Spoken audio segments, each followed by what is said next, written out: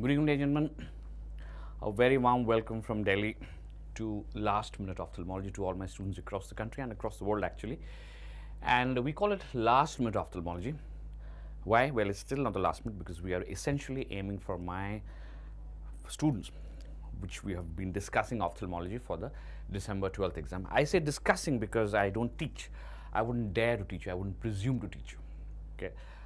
But we discuss it, so it's a discussion. So we are going to talk about some questions. Remember, we have all studied ophthalmology for the past 6 months or whatever.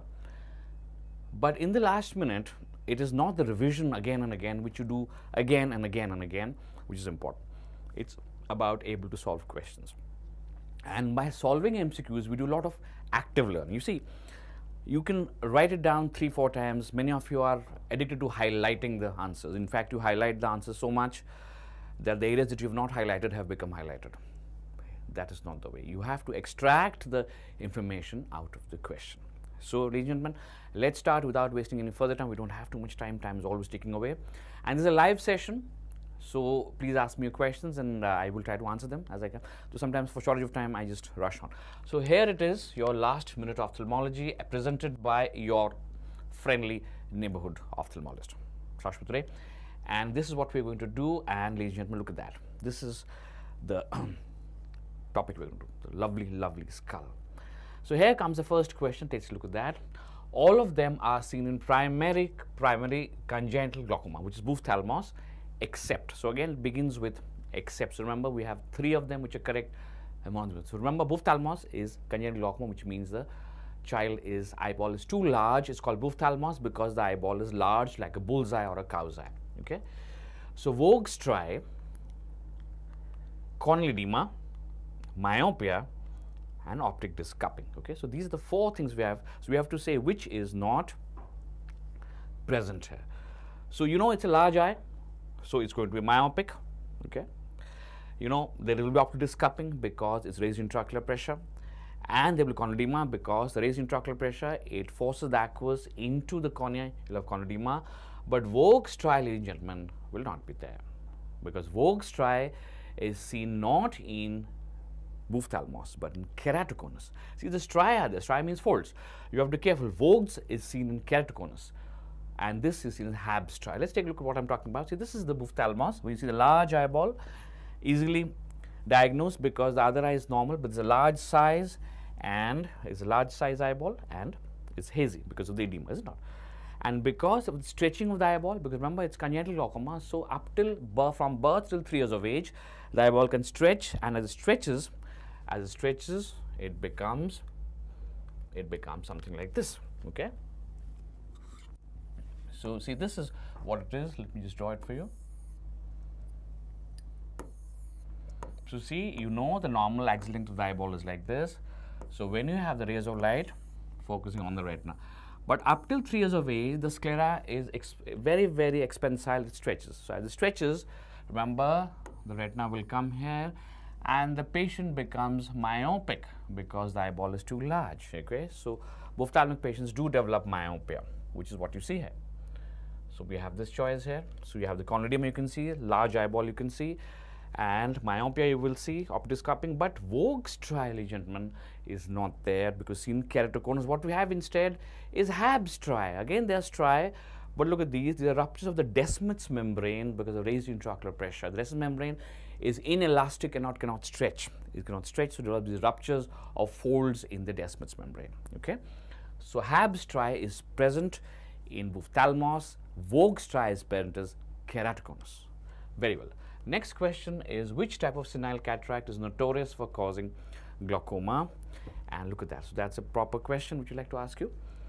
Senile cataracts notorious for causing glaucoma is incipient choices, immature, and intumescent, and nuclear cataracts. So, you know, glaucoma. Now we are talking about cataract causing glaucoma. So these are 2 important topics clashing. How does a cataract cause glaucoma?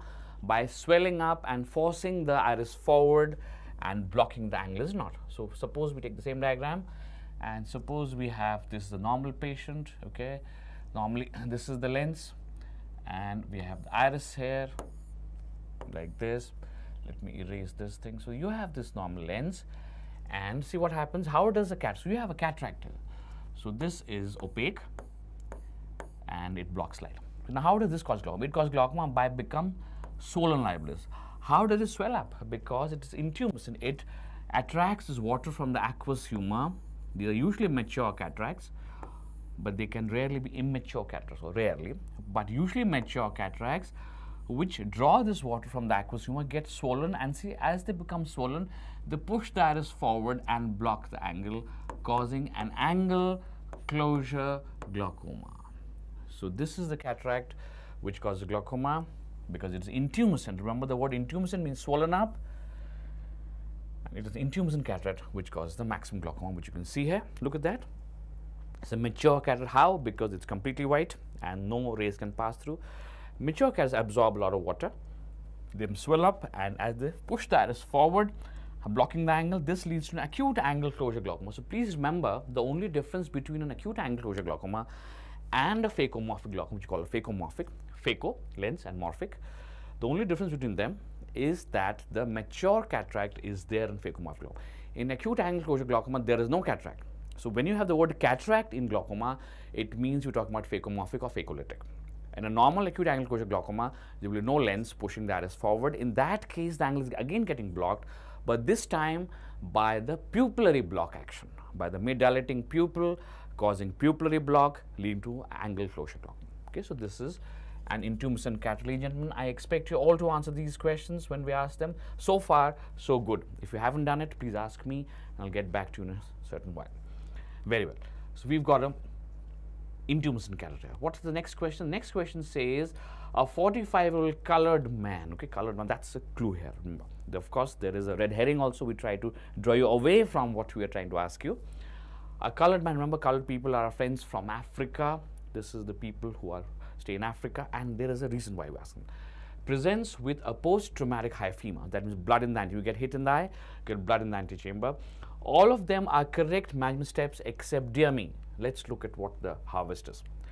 Topical steroids, okay, cycloplegic eye drops, okay, carbonic anhydrase inhibitors, well, all right, and head-end elevation. So what happens, what they're asking is that when you get hit in the eye as by an accident or personal violence or any interpersonal violence, then you have a hyphema. What is that? Blood in the antechamber. So that looks, this is a hyphema. So this is blood. So you've had a hyphema. So what are the management techniques here, except one of them is wrong? What is that? Let's start with the bottom.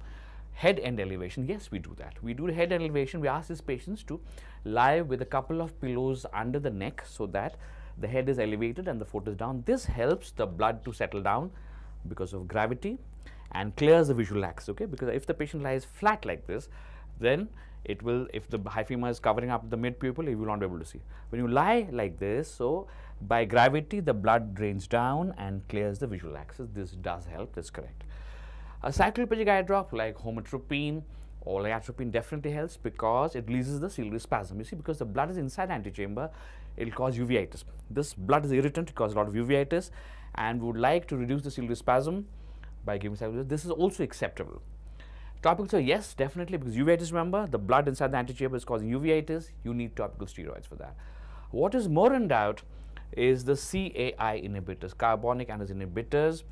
But why? You know that hyphema is well known to cause glaucoma. Traumatic hyphema particularly, but it leads to a lot of glaucoma. So I need an anti-glaucoma drug.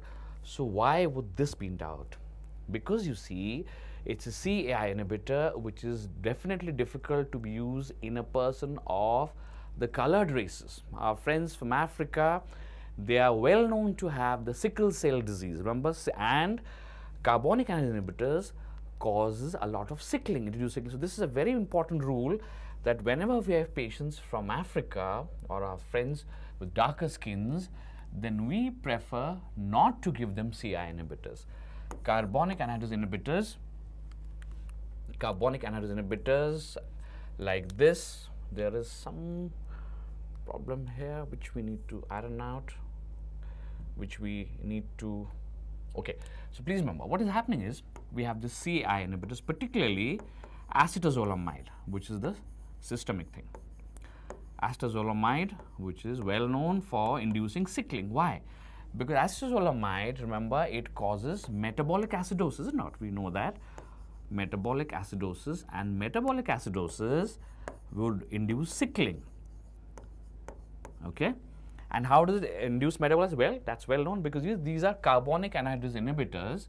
So what they do, remember, they inhibit.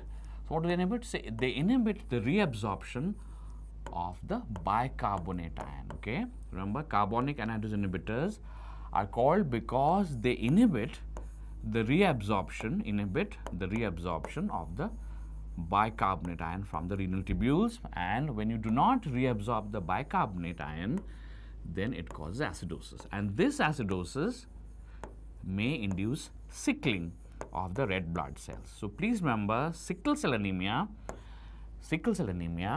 is predominantly seen in the colored races. That is why in any patient from the colored races, we would avoid carbonic anhydrase inhibitors, because remember, they again, to get to the root, CI inhibitors may cause metabolic acidosis. Metabolic acidosis would induce sickling, and this might induce a sickle cell crisis in a patient from Africa. So that is why this is a very important rule of thumb, that we always avoid CI inhibitors. We always avoid CI inhibitors in the patient with the dark skin. Okay, very well.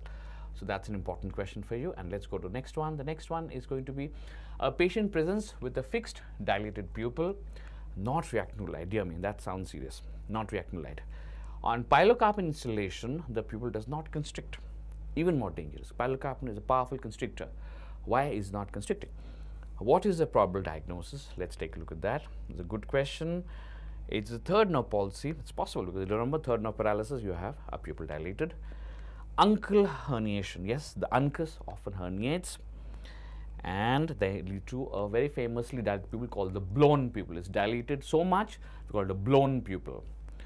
Pharmacological blockade means that some pharmacological drug has been given which is blocking, like atropine or homatropine or cyclopentolate, or AD's pupil. AD's pupil is pupil dilated. Now remember, all of these four are very good answers because all of them have a dilated pupil.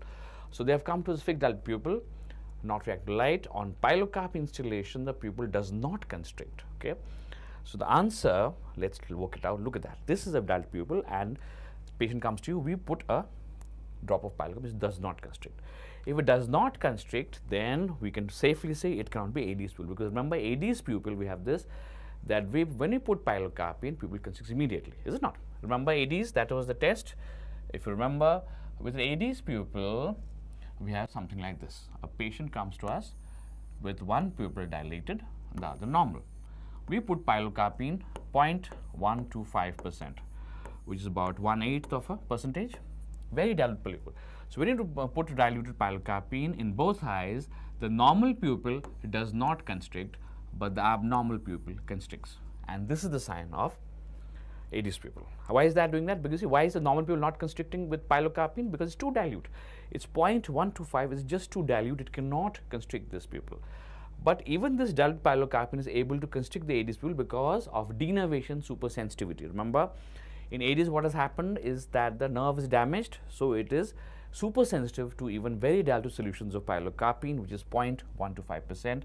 So this question definitely eliminates AD's pupil because not reacting to pilocarpine. Now what about third nerve palsy? Remember, the uncal herniation, where the pupil also dilates, is the same thing because of raised intracranial pressure paralyzing the third nerve. The third nerve has the parasympathetics. You know that the third nerve carries the parasympathetics, is it not? You all know why third nerve palsy causes pupil dilatation. See, this is the third nerve, and on the surface of the third nerve carries two different kinds of fibers. We all know that. One in the center, which are the somatic fibers.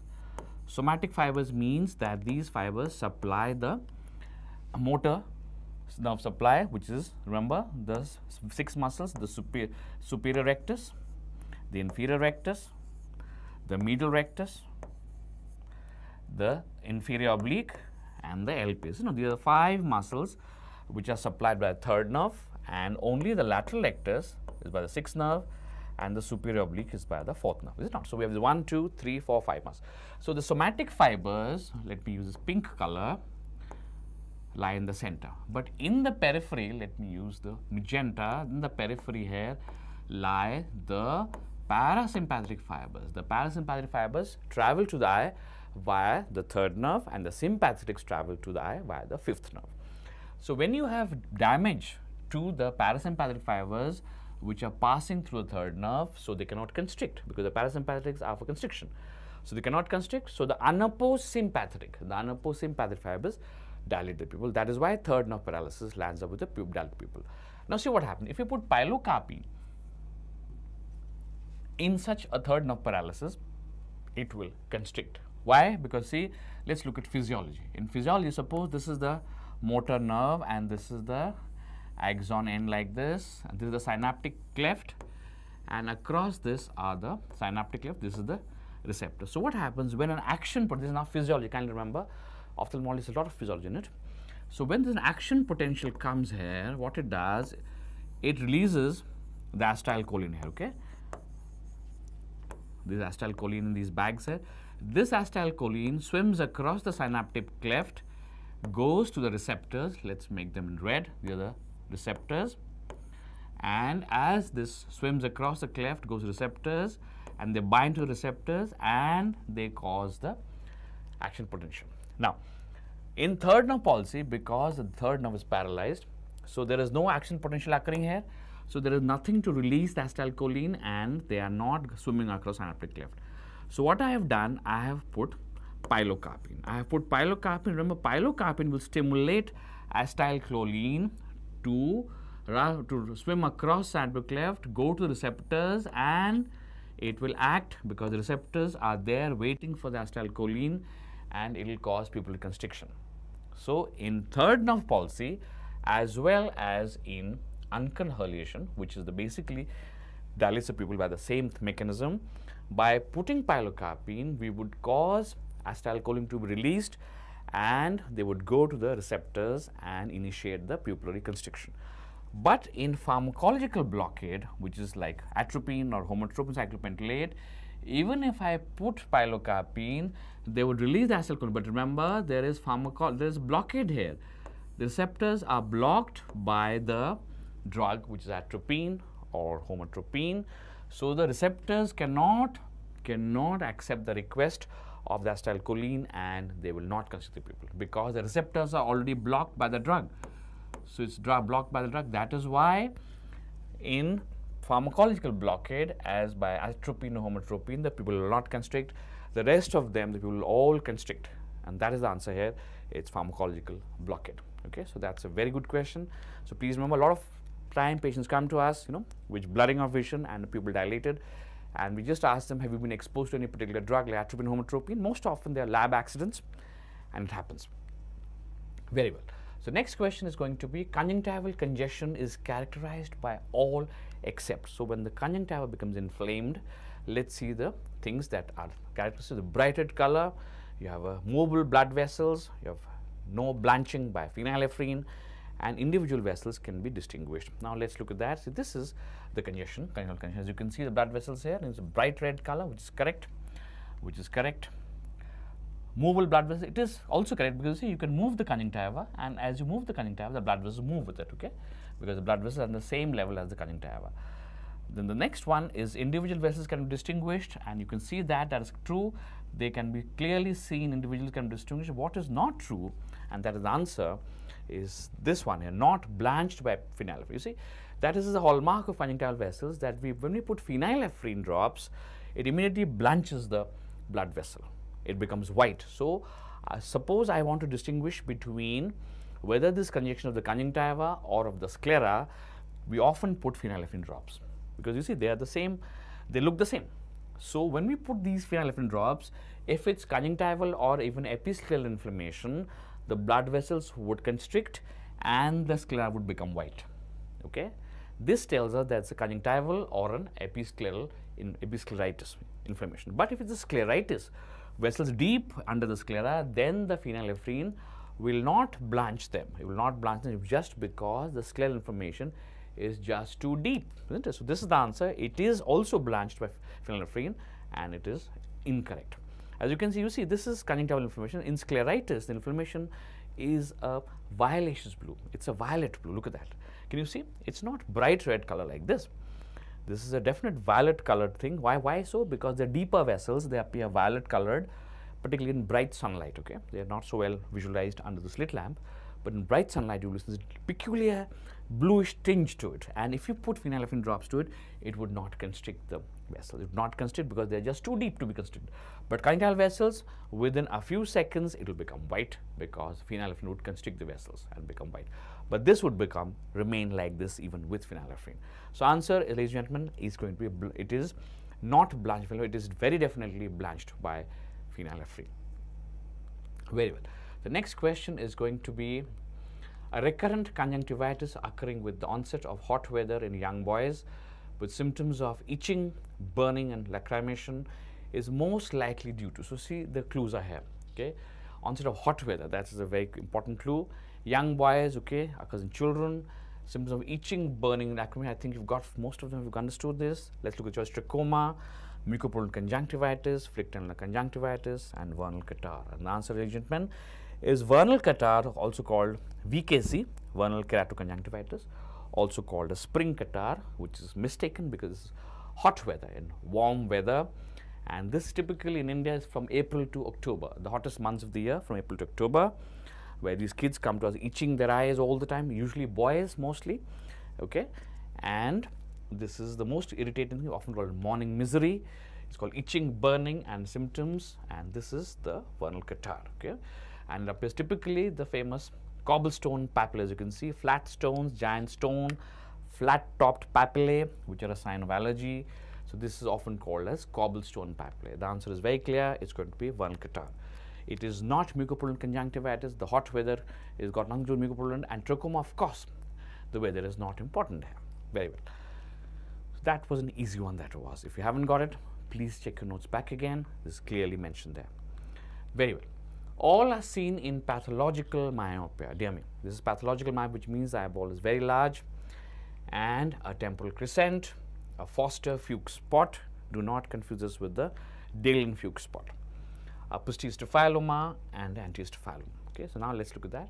See, the pathological myopia, remember, the eyeball is longer, it's myopic. So normal, there's simple myopia, there's pathological myopia. Pathological myopia begins with an eyeball which starts with almost growth of 26.5 millimeters, okay? Normally axial length is about 24, this is about 26. And rapidly grows, and it is characterized by certain changes in the posterior part of the fundus, okay? Please remember, simple myopia, also eyeball is longer, but it does not have these characteristic changes that are seen in pathological myopia. So what are they? And let's look at that. This is the Foster-Fuchs spot. As you can see that, look at that. The Foster-Fuchs spot is a macular hemorrhage kind of a thing which loses vision immediately because of the rapid stretching of the eyeball, causes pulling of the blood vessels, they rupture, there's hemorrhage on the macula. This is called as Foster-Fuchs spot. So this is seen in pathological myopia. Temporal crescent, yes, there is a crescent on the temporal side, often seen. It is not visible here. Or you can see on the disc, you can see this is an annular crescent actually covering the entire disc, but it can be annular or it can be temporal crescent. This is also a consequence of the pulling of the sclera. And one more is a posterior staphyloma, also seen pathological myopia. Posterior staphylomas, remember, are occurring because of the stretching of the eyeball. You see what happens? A staphyloma, remember the word staphyle comes from grapes, is it not? So in an eyeball, when you have stretching of the retina, if this is a normal eyeball, so because of the massive stretching of the eyeball, so what happens, the posterior part of the sclera, it develops this outpouching, okay?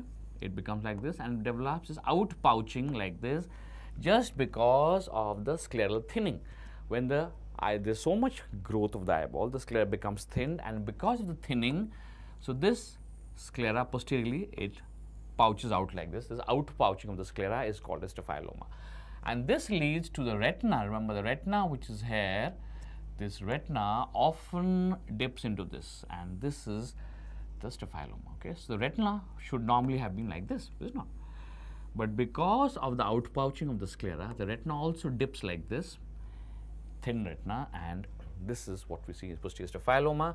It immediately causes loss of vision, and you can see that here. Look at that. You can see clearly This is the disc, and this is an excavation of the retina because of the outpouching of the sclera, which is the posterior staphyloma.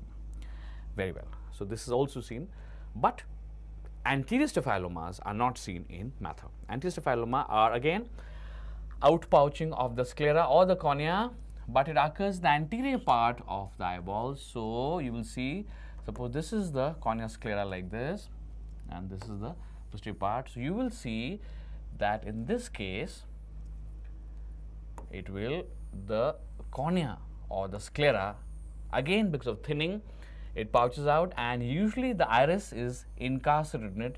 The iris is included in it. Okay, so anterior staphyloma is a condition where in the anterior part of the eye there is an outpouching of either the cornea or the sclera, which is called ectasia, outpouching because of thinning of the sclera of the cornea, which includes the uvea, which means the iris most of the time or the ciliary body sometimes.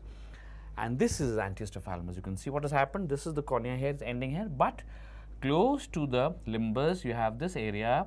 You can clearly see the sclera is ectatic with a area of the iris and ciliary bodies included in this outpouching. This is called anterior staphyloma. This can be seen after trauma, after corneal ulcers, after glaucoma. This is anterior staphyloma, outpouching of the cornea or the sclera with the uveal tissue incarcerated inside. This is not seen in pathological myopia. Okay, this is only seen, let's say, in perfect corneal ulcers or ophthalmos or post-trauma. So the answer here becomes anterior staphyloma.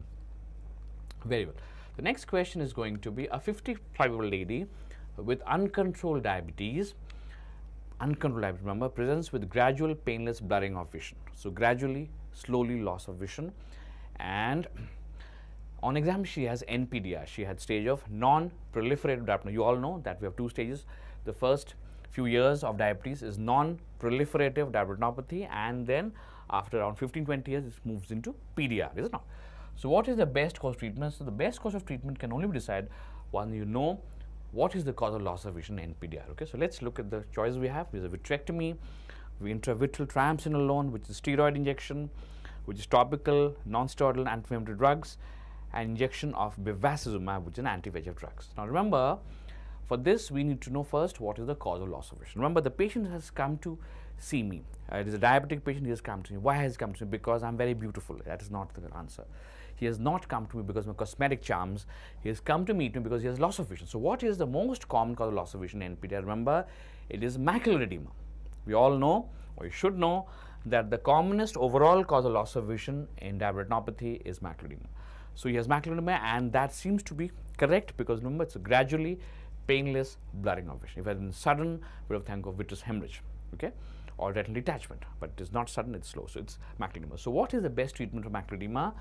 The best course of treatment is we give injection bevacizumab. Anti-VEGF drugs is nowadays the first rule. The first thing we do is an injection anti-VEGF bevacizumab or ranibizumab, as you know, given intravitreally through the pars plana and into the vitreous cavity. This is number one treatment. We do that, but we can also do focal laser treatment, and we can also give triamcinolone. Remember, steroids often help in macular edema, but the first choice is not steroids because they may cause glaucoma and they may also lead to cataracts. So first we try bevacizumab, which I mentioned here, to heal the macular edema. If this doesn't work, we can try the intravitreal triamcinolone. But we have to be careful that patient should not be faking. That means should not have a normal lens, because injecting the steroid or triamcinolone means that they would develop cataracts very fast. Answer here is D, injection bevacizumab. So this had two steps. First, you have to diagnose the condition. Once you diagnose the condition, you have to think of the treatment. Very well. So what's next? What's next is a 65-year-old patient presents after 2 months of cataract surgery with blurring of vision, which is haze and hypopyon. Okay, that doesn't sound too good at all to me. White plaques were present on the surface of the implanted IOL. Now that is the hallmark of this particular condition, white plaques. And what is that? What is the vitreous aspirate likely to show? See, since it's a vitreous haze with a hypopyon with blurring of vision, so this means it is most likely an endophthalmitis. And since it is coming after 2 months, so it comes in late onset endophthalmitis. Remember, there are two. Early onset is usually within 6 weeks of cataract surgery. Late onset is after 6 weeks. Okay. So this is late onset endophthalmitis. Why? The vitreous haze tells us, loss of vision tells us, and hypopyon tells us.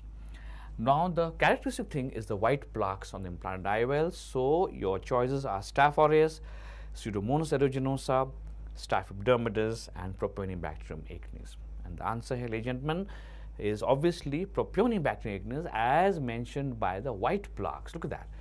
This is a hallmark of Propionibacterium acnes, which usually is the most common cause of endophthalmitis in late onset. You all remember, early onset, the most common is Staph epidermidis, followed by Staph aureus, is it not? Staph aureus and Staph epidermidis. Number 1 is epidermidis, number 2 is aureus.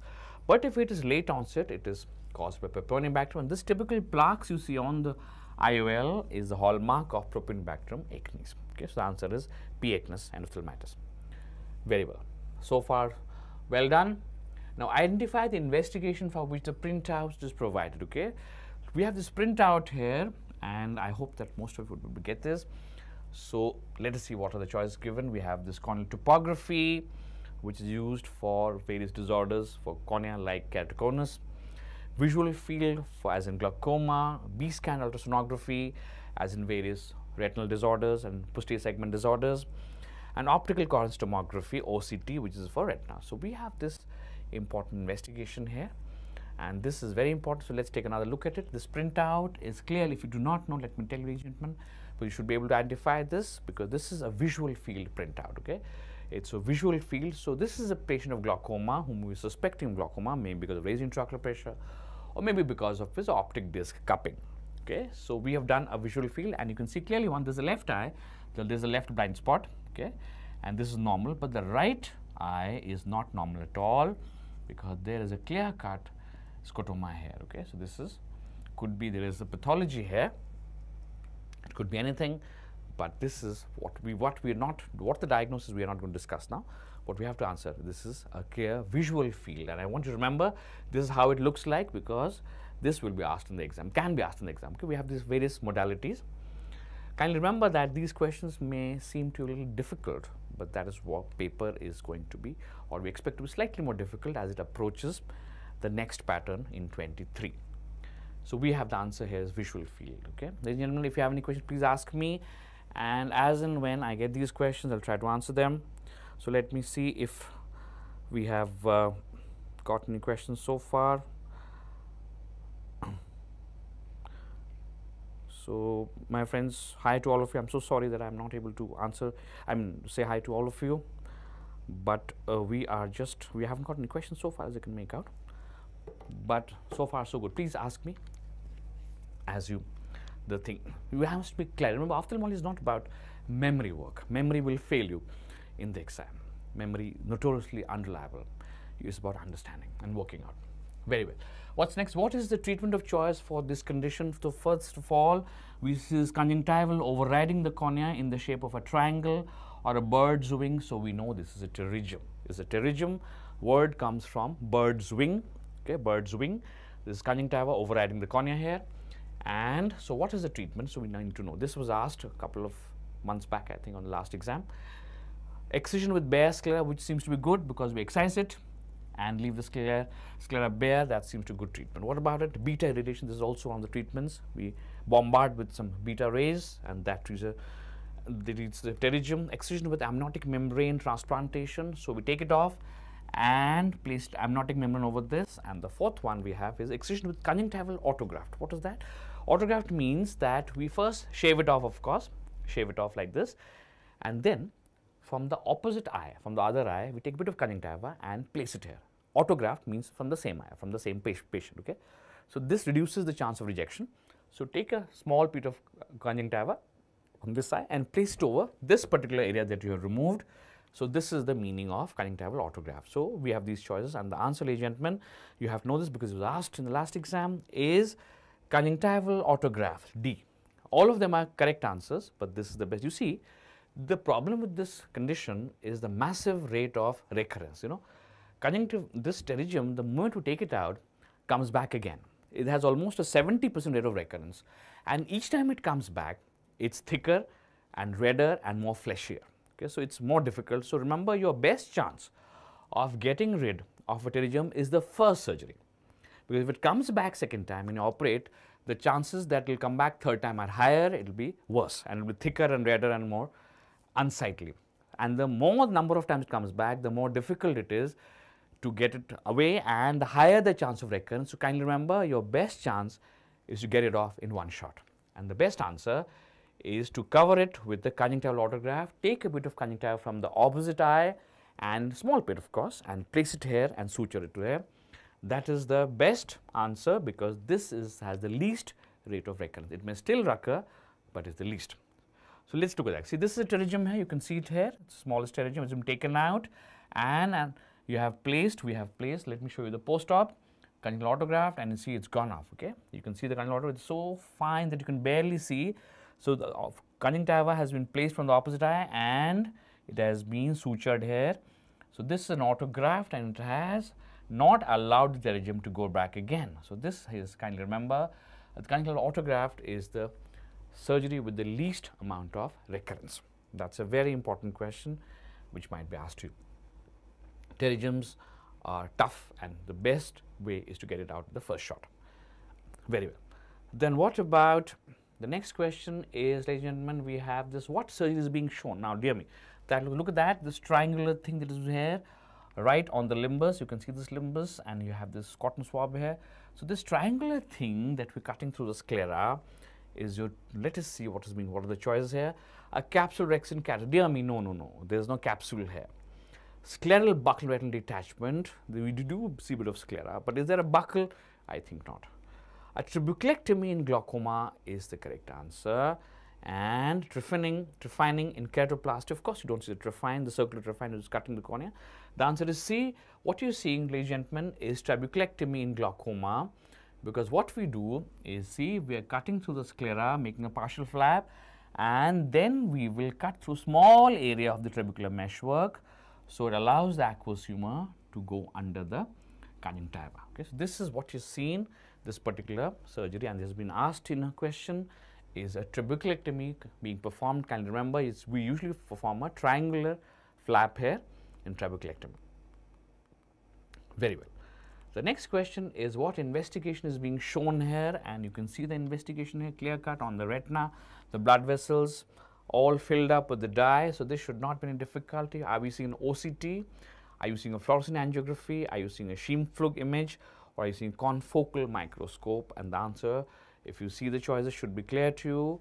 This is a fluorescein angiography where you inject the dye, sodium fluorescein, in the antecubital vein, and this dye, it travels from the antecubital vein into the eye, takes about 8 to 11 seconds, reaches the eye, fills up the blood vessels of the choroid and the retina, and then we take a photograph of the dye. You can see it's all filled up. And if everything is normal, if the blood vessels are normal and the retina is normal, then within a few minutes, the blood vessels will empty out of the dye, which will go out of the retina and into the kidneys for excretion. You will see it's been cleared out. But if there is any problem, either of the vasculature of the retina, then this dye will leak out of the vessels and into the retina, and how it leaks out, the pattern of leakage tells us about the pathology here. So this is a fluorescein angiogram. Kindly remember that these questions should not be missed in the exam. You should be able to identify what investigation. We are not asking the pathology, we are asking you what investigation is being done. Very well. The next question is identify the object. Now look at that. What is this? First you look at this, this is the inset. So what you see, this peculiar shape, and I hesitate to name the shape, what it looks like, and you can see that it is being put here. Look at the inset here, and it has been put here. What is this? This you can see from the puncta. There is a lower puncta, and this is a lower canaliculus, this is upper puncta, upper canaliculi. They join to, this is the common canaliculus, this is the sac, and then LD. So you have this shape thing, it is blocking the, it's been put into the puncta and into the lower canalicula. So let's look at the choice here. Ozurdex implant, an Ahmed glaucoma valve, an express implant, and a punctal plug. And I think you should have got the answer if you have diagnosed it, if you have seen that diagram and look what I'm talking about. Because plugging the punctum, these are silicon, usually made of silicon or sometimes collagen also. So we plug into the punctum, so it blocks the punctum and the canaliculus. Why? So that it is used, you know, that is used in dry eyes. So that when these eyes are very dry, and in lubricants, you cannot put lubricant here because they are inadequate. So we are blocking the punctum. This is how a punctal plug looks like. We block the punctum So in dry eyes, whatever little tears are being produced, so at least they get retained inside the eye, otherwise they would drain down the punctum and into the nasolacrimal duct, into the nose. So that is why, please remember, these are punctal plugs. These are punctal plugs. You can see it very clearly blocking the punctum. And these are not an Ozurdex implant. Ozurdex is a dexamethasone implant. And with the glaucoma valve, these are cetons, the glaucoma valves. An express implant is also a valve used in glaucoma. It's made of stainless steel. But what answer is a punctal plug. These two are valves for glaucoma surgeries. Ozurdex is for retinal problems like diabetics and CRVOs. But the answer we have got here is punctal plug. Please remember, this is how it looks like. It's been asked in the recent exams, and it may well be asked again. Okay? Very well. I hope I'm not going too fast, though that has been my besetting sin. I am very fast in every kind of way. Very well. So here goes the next. This instrument can be used in all except. So first you have to see the instrument and see what it is. Okay, first what it is, and you have to identify this, of course. So it appears to be a completely opaque disc with a slit down the center, is it not? And it can be detecting the axis of cylinder refraction, corneal tattooing, Finchem's test, and optical iridectomies. So it says that we can use this thing in all of them except one. Again, can you remember, this has been asked in the recent exams. I've picked them up from the recent, all these questions have been picked up from the exams of the last 10-15 years, except some of them which I made myself. Okay, and let's look at that again. So this is a slit down the center of an opaque disc. This is what is called a stenopic slit. A stenopic slit, which you may have read if you have followed my notes or my app or anywhere else, is a stenopic slit is a slit in a plastic disc usually, or a disc like this, and a slit down the center like this. So we put the slit, and what are the uses? Let's look at the uses. Can we use it in detecting the axis of cylinder in refraction? Yes, we do that actually. So when we are not able to find the axis of cylinder, then we often rotate this, put the slit and rotate it in front of the patient's eye, and at the correct axis, immediately the patient will see sudden, sharp, clear vision. So we do use it in finding the cylinder. Corneal tattooing, dear me, no. Corneal tattooing, you see, we use often corneal opacities. In corneal opacities, white is white, so it looks unsightly. So we often tattoo. It's not very used very commonly, but still is done. So we usually put some Indian ink or some black kind of thing to hide the unsightly scar of the corneal opacity. Now for that we do not use this. It seems to have no use. But do we use it for a Finchem's? Yes, indeed we do. Finchem's, if you remember, is a test to differentiate between the colored halos of cataract and glaucoma. Both of them have color, isn't it?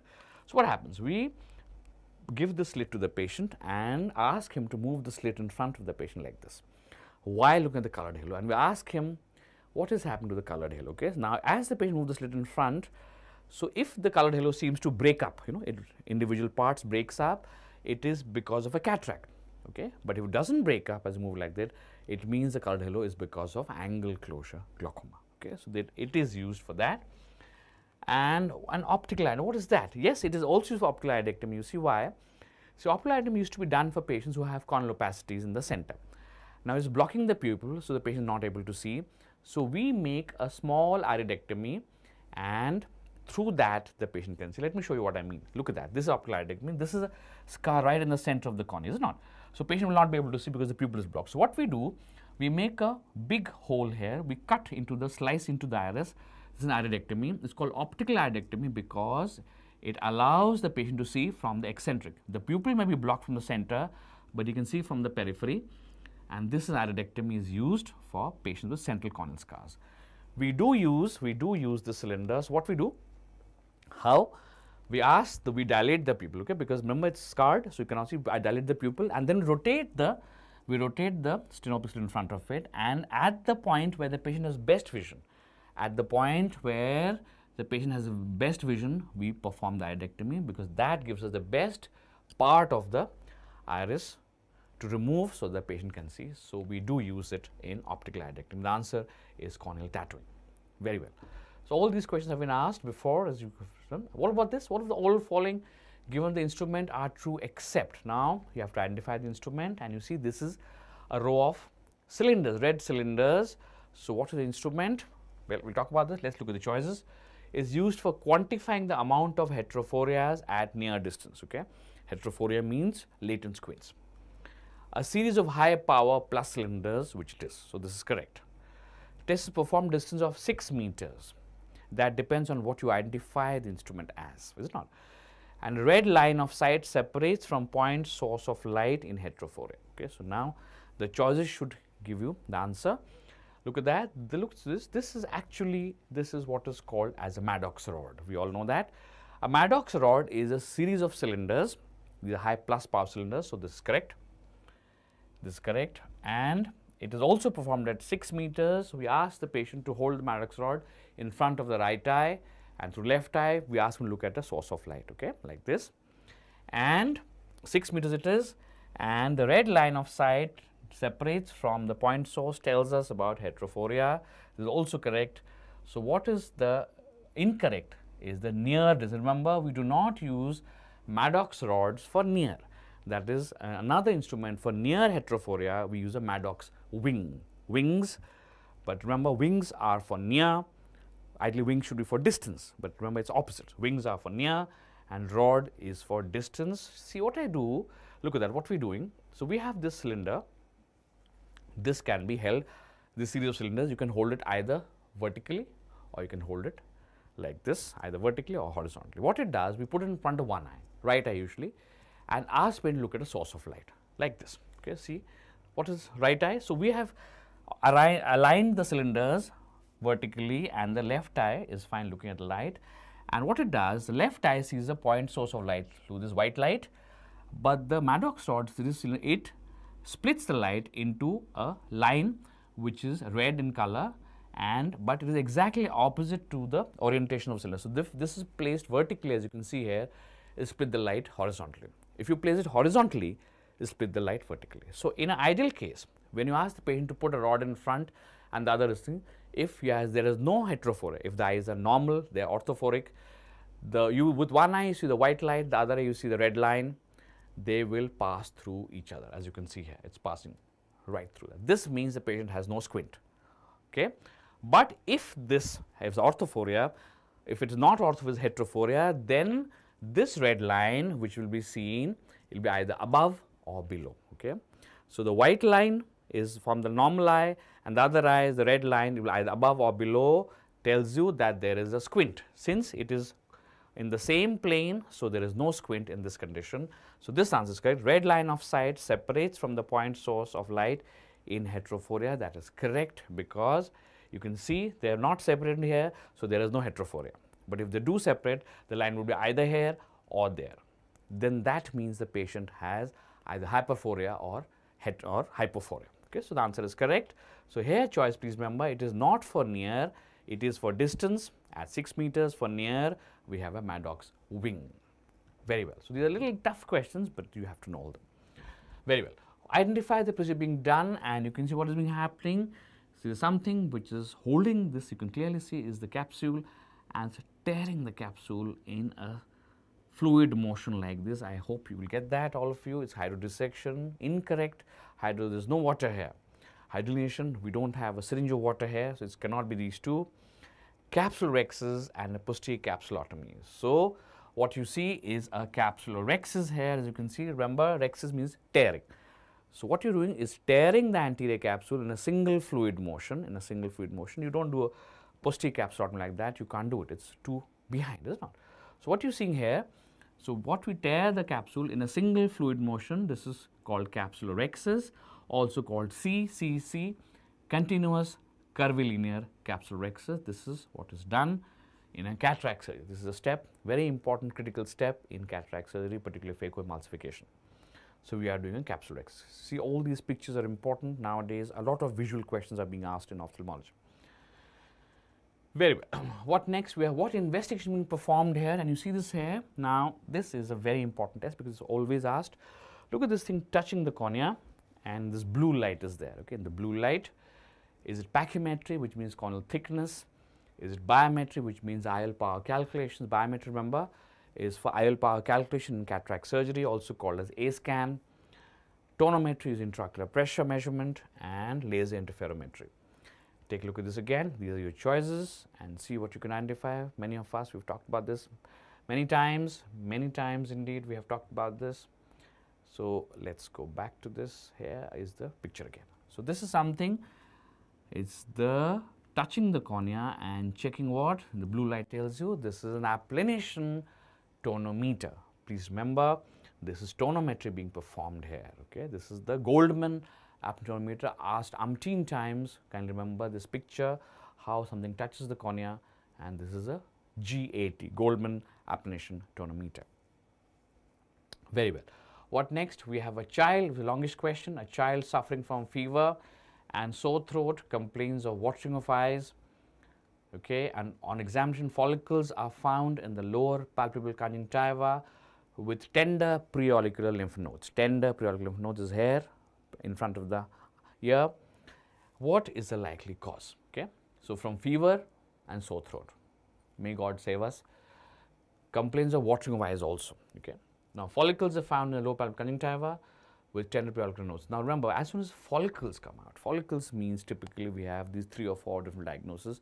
It could be viral infection, could be chlamydal infection, could be some drug induced like brimonidine and pilocarpine. Okay, so these are usually the 3 or 4 most common. So we have trachoma, we have vernal catarrh, we have adenoviral conjunctivitis and staphylococcal conjunctivitis. Okay, so the answer here, ladies and gentlemen, is going to be, as you can expect again, is adenoviral conjunctivitis. Look at the congestion of the eyes. Okay, have this discharge which is usually watery serous discharge. You have tender preauricular lymph nodes, and particularly the fever. So you see, it typically it's children occur to us like this. They have this viral fever which affects the throat, and this virus travels to the eyes. So they are watering of the eyes. This is conjunctivitis is caused by adenoviral conjunctivitis. Typically well known for its preauricular lymph nodes, the viral conjunctivitis, and the follicles, of course. Why not trachoma? Well, in trachoma, you don't get a fever and sore throat. Okay, trachoma, you get directly into the eyes. Vernal catarrh, there are no papillae, remember the follicles, so there is no vernal catarrh. Staphylococcal conjunctivitis, bacterial conjunctivitis is not very common. We always remember in conjunctivitis, in infectious conjunctivitis, always the most common is viral conjunctivitis. And number 2, in the viral conjunctivitis, the most common is adenoviral conjunctivitis. The answer is C here. So we have this adenoviral conjunctivitis. Very well. What next? What next is identify the findings on the retina. Dear me, look at these whitish, weird shaped spots in the retina. Look a little weird. This fluffy kind of a thing. What do you think they look like? Like nothing on earth, as you can presume. And hard exudates. They don't look very hard to me, frankly. They don't look very hard. Dot and blot hemorrhage. Well, they're not hemorrhages at all. You don't see any hemorrhages there. Snowballs and snowbanks. Snowballs and snowbanks, well, would it be? Well, maybe. And 4th choices is the cotton wool exudates. Cotton wool spots or the soft exudates, and that is exactly what it is. These are called as soft exudates, which is not quite correct. The better term is cotton wool spots because they look like balls of cotton wool, and that is exactly. Kindly remember, hard exudates are cholesterol deposits, and they are more circumscribed, they are more yellowish, and hard exudates, they look like cholesterol have been deposited in the retina. Okay, so they are yellowish and hard looking and granular. But these are soft and fluffy, they look like cotton balls, and that's why they're called cotton wool spots. And they are not cholesterol deposits, they are because of exoplasmic debris. Okay, these are deposits of exoplasm which have leaked out from a dying nerve. The death of the nerves has caused them to come out and deposit on the retina. These are soft exudates. Okay, and remember the first different diagnosis of soft exudates in the retina, the most common is hypertension and diabetes. If you have both choices, I would want you to go for hypertension as number 1 cause. Second would be diabetes, and if once you rule them out, then it could be other causes including HIV or radiation retinopathy. There could be other causes, but the first would be hypertension followed by diabetes. The answer is, it's called a soft exudates or cotton wool spots. Okay, so that is the answer we have here. So that seems to be quite simple to me. Very well. Identify the, now this, look at this thing, this weird shape, and this is always asked, and always you people make some mistake or the other, which never fails well. Look at the shape. The shape is so characteristic like this. Look at this shape like the branches of a tree, like the branches of a tree. This is the famous dendritic ulcer, the true dendrites with the terminal end bulbs. So this is not fungal keratitis, dear me no. You do not see the fluffy feathery margins, the finger-like projection. This is not a finger-like projection. This is not fluffy feathery margin. This is a clear dendritic ulcer. So this is herpes simplex keratitis, and spot on you are. Most of you, I hope you got it right. It is indeed herpes simplex keratitis. Ulcus serpens, it is not. It is not proceeding like a serpent, which is a bacterial corneal ulcer caused by Streptococcus pneumoniae. And nummular keratitis. What is that? Nummular keratitis. Nummular means coin shaped. They are seen often herpes zoster, nummular. The nummus means coin shaped lesions. They would look like that. Look at that. These are coin shaped lesions on the cornea, and this is called as nummular keratitis. They are often seen in herpes zoster, but this is a typical, and you must not repeat, must not make a mistake with this. This is a dendritic ulcer which is caused by herpes simplex. So please be careful about this. Do not confuse with fungus at all. Very well. The next condition we have question for you is, in which series the following instrument is being used again? And look at this instrument. So it looks like a clamp or a forceps like this. One is circular and this hollow, and the other is full. Now what do you think it's used for? This could be used for enucleation, taking the eyeball out, chalazion, which is a chronic inflammatory granuloma of movement glands, entropion, which is lid margin turning inwards, or could be trichiasis with eyelashes turning inwards. Okay, and most of you recognize this. This is a chalazion forceps. It's a chalazion forceps.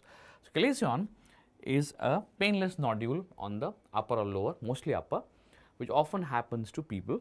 Many it occurs to young people with oily skins, and it's a psychosomatic condition. So many of you ladies who worry a lot about the oncoming exam, who are worried about them with slightly oily skins, you land up with chalazion.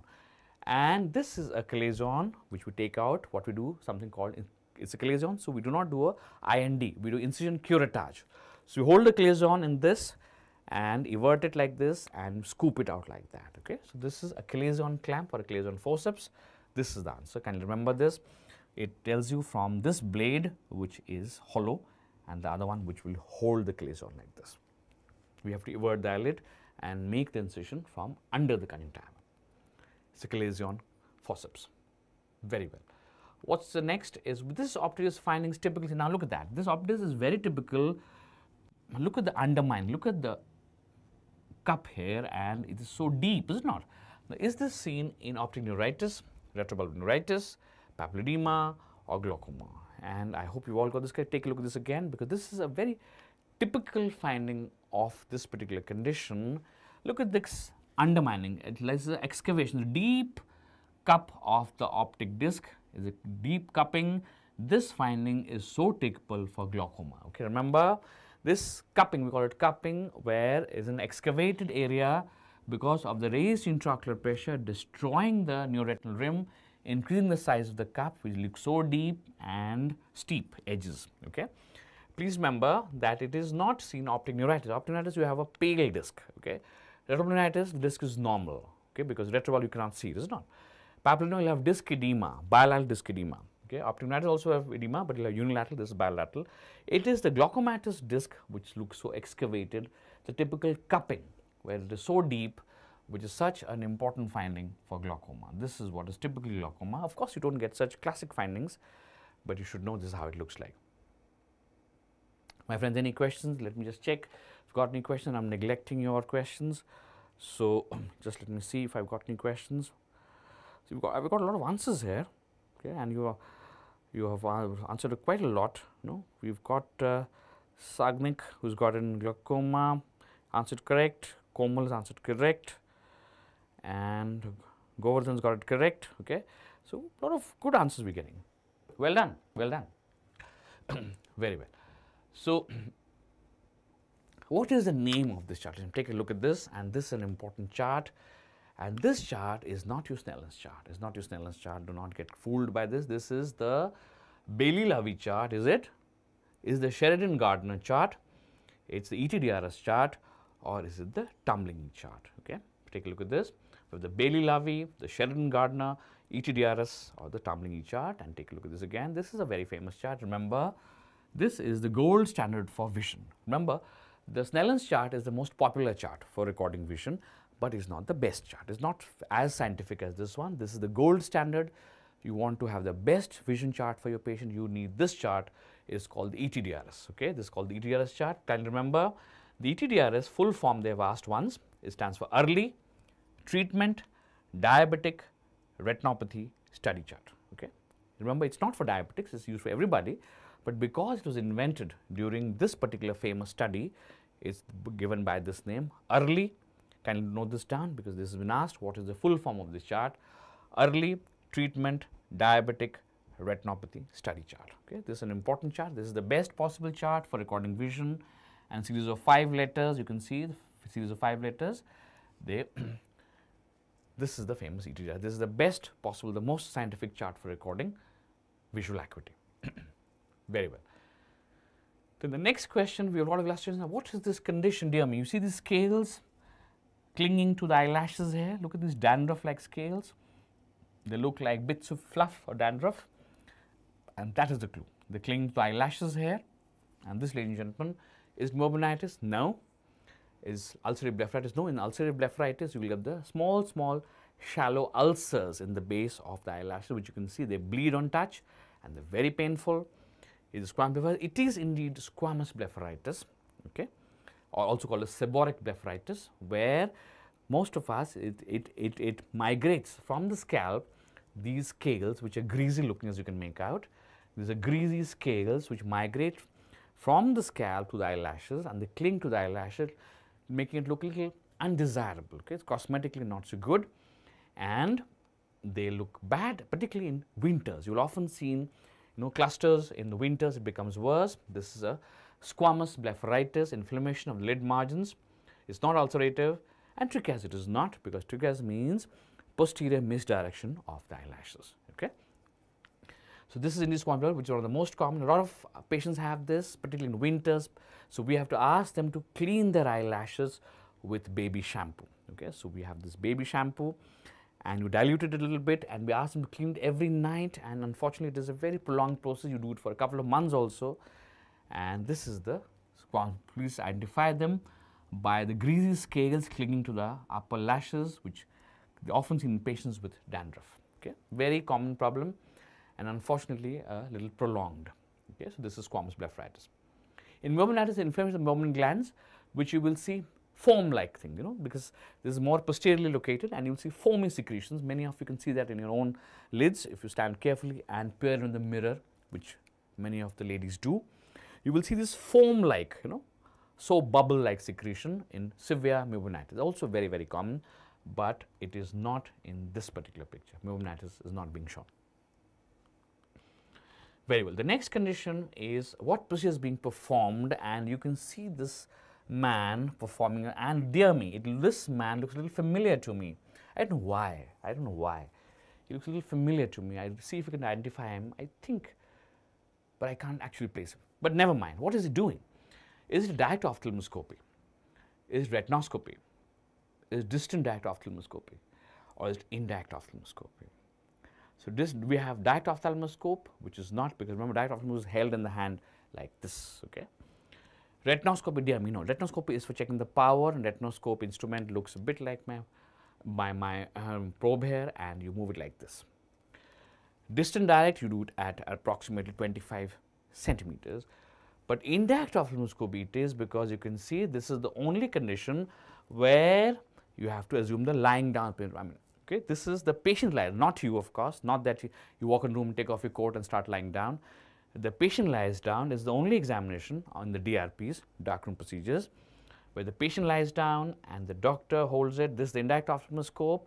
Through the light comes, this is the lens of approximately 20 diopters. The light beam focuses on the lens through the condensing lens into the eye, which checks the periphery of the retina. Please remember, indirect ophthalmoscopy checks, it gives you a panoramic with a bird's eye view of the entire retina.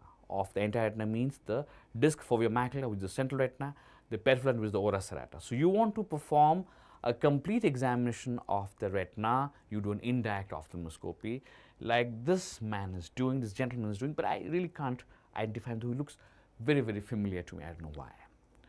Very well. So therefore, we have the answers indirect ophthalmoscopy. And then what is the diagnosis? Dear me, this looks like a lot of incrustation here with a lot of eye tears here. So is it an ophthalmionitorum? Is it a ophthalmos? Is it congenital nasolacrimal duct obstruction, NLDO, or is it angular conjunctivitis? Take a look at this again. We have these 4 choices. Angular means the angles of the eye, mostly the lateral canthus. Okay. Congenital nasolacrimal duct means these are often in kids who are born and the NLD is blocked because of the Hasner's valve is not canalized. Ophthalmos is a large eye with raised intraocular pressure. Ophthalmionitorum is a child within the first 1 month who has conjunctivitis. And see, if you identify, the answer is clearly congenital NLDO, nasolacrimal duct obstruction. About 6 to 7% of kids have this, where the valve of Hasner, which guards the nasolacrimal duct, is usually not patent. So you would identify this by the classic triad of 3 things, which is the watering or the lacrimation, the matting of eyelashes, and the discharge. Okay, so classic triad, please remember the discharge here, which you can see, the water coming out of the eyes, and the matting of eyelashes. They get matted together, stuck together. This is a typical congenital nasolacrimal duct of NLDO. And remember the important different diagnosis between ophthalmos and this is very dangerous. You see why? Because this is a raised intraocular pressure. And this also, if you remember the classic triad, is also has lacrimation, it is a blepharospasm, and it has blepharospasm and photophobia. So the photophobia, remember, despite the fact that these patients have a lot of watering, they are never photophobic. So it's easy to identify, but they are never photophobic or blepharospasm, but there is lacrimation here. So the most important differential diagnosis here is not to make a mistake of ophthalmos for congenital NLDO. Okay, because ophthalmos would also have blepharospasm and photophobia, which will distinguish it apart from the large size of the eyeball. Because this is the most important different diagnosis, but the answer here is CNLDO. I am sure all of you have got it. Very well. So what next? Identify the deer mean. That's looks like a very different kind of, look at these glands which have been, this is what has been drawn, and let us see if we can identify them. These are the Zeiss glands, of course, some it's called the Zeiss glands. Are they the glands of Moll? Are these accessory lacrimal glands? Or are these the Meibomian glands? And see if we can answer them. Again, we have the choice again. We have to look at these.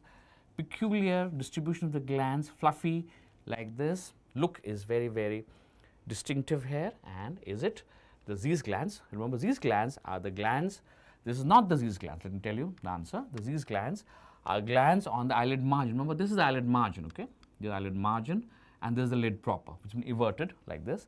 So on the lid margin, these are glands which are located at the base of the eyelashes, and these are modified sebaceous glands. Okay, so they are at the base of the eyelashes. These are modified sebaceous glands. They are not these glands.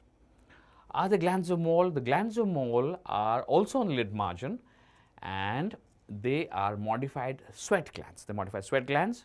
So these are not glands of Moll either. Accessory lacrimal glands, remember, lacrimal glands, accessory lacrimal glands are present in the conjunctiva, and they provide the basic secretion of the tears. Okay, they secrete the aqueous component of the tears. This is not that. So what is left are the Meibomian glands. Yes, indeed, these are the longitudinal, the parallel Meibomian glands you can see here. The longitudinal, the parallelly arranged Meibomian glands, they secrete the meibum, which forms the oily layer of the tear film, which is there for prevention of evaporation. Okay, remember, we have this 3-layered, all of you remember the 3-layered structure of the tears, is it not? We have this 3-layered structure of the tears, which is called the 3-layered sandwich, a bit of a club sandwich our tears are. The outermost layer is a lipid layer which prevents evaporation. This is the meibum. This is the meibum, which is the secretion of the Meibomian glands, which you were just seeing. The second layer is the aqueous layer of that. This forms the major bulk of the tears, and this is by the accessory lacrimal glands we just mentioned. And the innermost layer is the mucin, which is secreted by the goblet cells of the conjunctiva, which is therefore stabilization of the tear film. So what we saw were the Meibomian glands secreting the meibum, and this is how they look like. This is how they look like. So this is the, now the glands have been identified. I am sure most of you have got this right. Very well. So what's next? The next question what we're having here is the bit of a disturbance here as it picks up the signal. Technical issues, ladies and gentlemen. Kindly forgive me for these technical issues, because this seems to have got. Just give us a second while we handle this and we get the picture back on.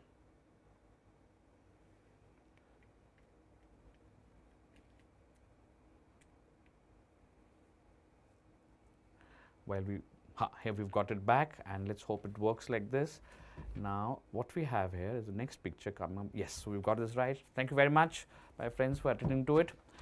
And now identify the given glasses, and you can see this given glasses here. We have the glasses here. We have the trifocal lenses, which means there are 3 focal. I can't see 3 different foci, can you? Well, I can't either. Bifocal, I can see 1 focus, we can see another. That might well be true. Progressive lenses, it is not, because progressive lenses, you do not have 2 different lenses. You cannot see the cut here. Or are they cylindrical lenses? They are not. So I think you should have all got them. These are indeed bifocal lenses where you have 1 focus for distance, 1 for the near. This is for reading, because remember, when we read, we turn like this. So this is usually positive, and if you are a myope, then you would, the upper segment will be concave lenses, and if you have metrope, there will be convex lenses. So these are bifocal lenses which the emetropic patients do not have to wear. But those of you who are ametropic, myopics, or have metropics, you will have to wear this at 45 or 40 when you turn presbyopia. Because remember, you cannot avoid presbyopia. It will come to you sooner or later. So these are bifocal lenses. The top segment is for distance, could be concave lens for myopics or convex lens for hypermetropics. The bottom segment is a convex lens for reading. This is a bifocal lens. I'm sure you all got this correct. Very well. The next thing is all of them are true about the orbit except. So we've got an orbit question here. Let's look at the orbit. Consists of 7 bones. That's first. The lateral wall is the thickest part of the orbit. Okay. It has a volume of 6 ml, and the angle between the 2 lateral walls is 90 degrees. Okay. So let's look at the orbit and what this says. And this is the orbit, and you see the superior, the inferior, the middle wall and lateral wall, and you can see that this indeed is the thickest. Is the most thickest wall is the lateral wall, the thinnest wall, the middle wall. Okay, so this is lateral wall is thickest. This answer at least is correct, thickest part. And does it concern us? Yes, indeed it does. If you remember the rule of 7, orbit obeys the rule of 7. 7 bones, 7 muscles, it has, and 7 nerves. Okay, so we have the 7 bones, 7 muscles, and the 7 nerves. The rule of 7 of the orbit. So this is also correct. So this is also correct. And the angle between 2 lateral walls, so if this is one lateral, this is the other one, is it 90 degree? Yes, it is 90 degree also, which you can see here. Look at that. This is a good nice diagram. You see this is the 2 orbits. Okay, the 2 orbits are like an inverted pyramid. The shape is a pyramid shape. Kindly remember, if they ask you the shape of the orbit, you will say a pyramid or like a pier or a pier. So this is the base of the pyramid which opens on the face. This is the apex of the pyramid which goes inward. So this, look at the 2 middle walls, they are at 90 degrees of each other. Look at the 2 lateral walls, they are at 90 degrees of each other. The 2 middle walls are parallel, and the 2 lateral walls are at 90 degrees, which is also correct. And also remember kindly that the angle between the middle wall and lateral wall is 45 degrees. Okay, and this is the 2 orbits, and they are facing slightly outwards, as you can imagine, like this. So you can see the eyeball faces anteriorly, but the orbit faces slightly laterally. So remember, the orbital axis is somewhat like this, but the optical axis is in front. So there is an angle between them which you can see is about 22 degrees. You don't have to memorize this. There are too many figures to memorize. Life is short, memory is precious. You don't have to memorize everything. But they are at 90 degrees. The 2 middle walls are parallel. The angle between the middle and lateral wall is 45 degrees. So what is incorrect is that the volume is not 6 ml. This is the volume 6 ml of the eyeball. We talk about the orbit, the orbital volume is 30 ml, is 30 ml. So all the statements are correct except this one. This is the answer which we wanted. So this is the, you can see the thick middle wall, the floor, the superior walls, and the thin middle wall. Very well. So we've got that. And then the next question is inaccurate measurement of which one of them is the most common source of error in IL power calculation. Now that's a very good question. You see, when we calculate, when you do cataract surgeries, we we have to individually calculate your IL powers. Every patient undergoes an IL power calculation. Okay, like each of you have individual spectacle powers, similarly each of you have different IL powers. We have to calculate individually. And if you don't correct them correctly, if you do not calculate them correctly, a post-operative vision is going to be very poor. Okay, so already patient has no accommodation after cataract surgery because of loss of lens. On top of that, if you put an incorrect IOL, then there will be no distance vision. So near vision you have destroyed by taking out the lens. Distance vision you've got incorrect IOL, patient is in deep trouble, and so will the doctor be.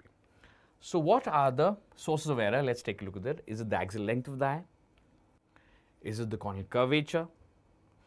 Is it the AC depth, or the lens thickness? We have these 4 parameters which we need to measure for keratometry, for IL power calculation, which is called biometry. Okay, so this is IL power calculation. Look at this.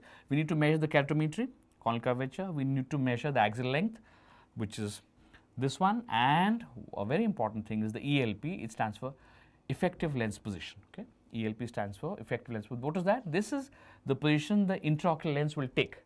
It is a calculation which is difficult to make because you're predicting, you see, where the intraocular lens will sit. So it could sit a little anteriorly, it could be a little posterior. This is called ELP, effective lens position, and this is a little difficult to calculate. But remember, the most common source of error is the calculation of the axial length. Okay, because we need to measure the axial length, this is the most common source of error in IL power calculation. So whenever we calculate IL power, we have to be particularly careful with the axial length, which gives us the maximum problems. You correct this, you calculate this wrongly, you get a wrong IL power, you get a lot of bad words after the surgery from the patient. Be careful about the axial length. Very well. The next question is, a patient complains of inability to drive at night, particularly if it's raining or foggy. His vision is 6/6. But then, why is he not able to drive at night? Which aspect of his visual performance needs to be checked? He is 6/6, vision is absolutely correct. So then why is he not able to drive at night despite the rain or the fog or whatever it is? Color vision, visual fields, maybe. Contrast sensitivity, binocular vision. What do you think? This is a very good question, put in a very nice way. I like this question very much. Color vision at night, not important, because anyway he is not seeing any colors. Visual fields, yes, possible. Contrast sensitivity, binocular vision. So look at how night driving. This is a gentleman driving through his car window at night. You can see his wheel here, and look at the objects. You know, it's night, it's raining.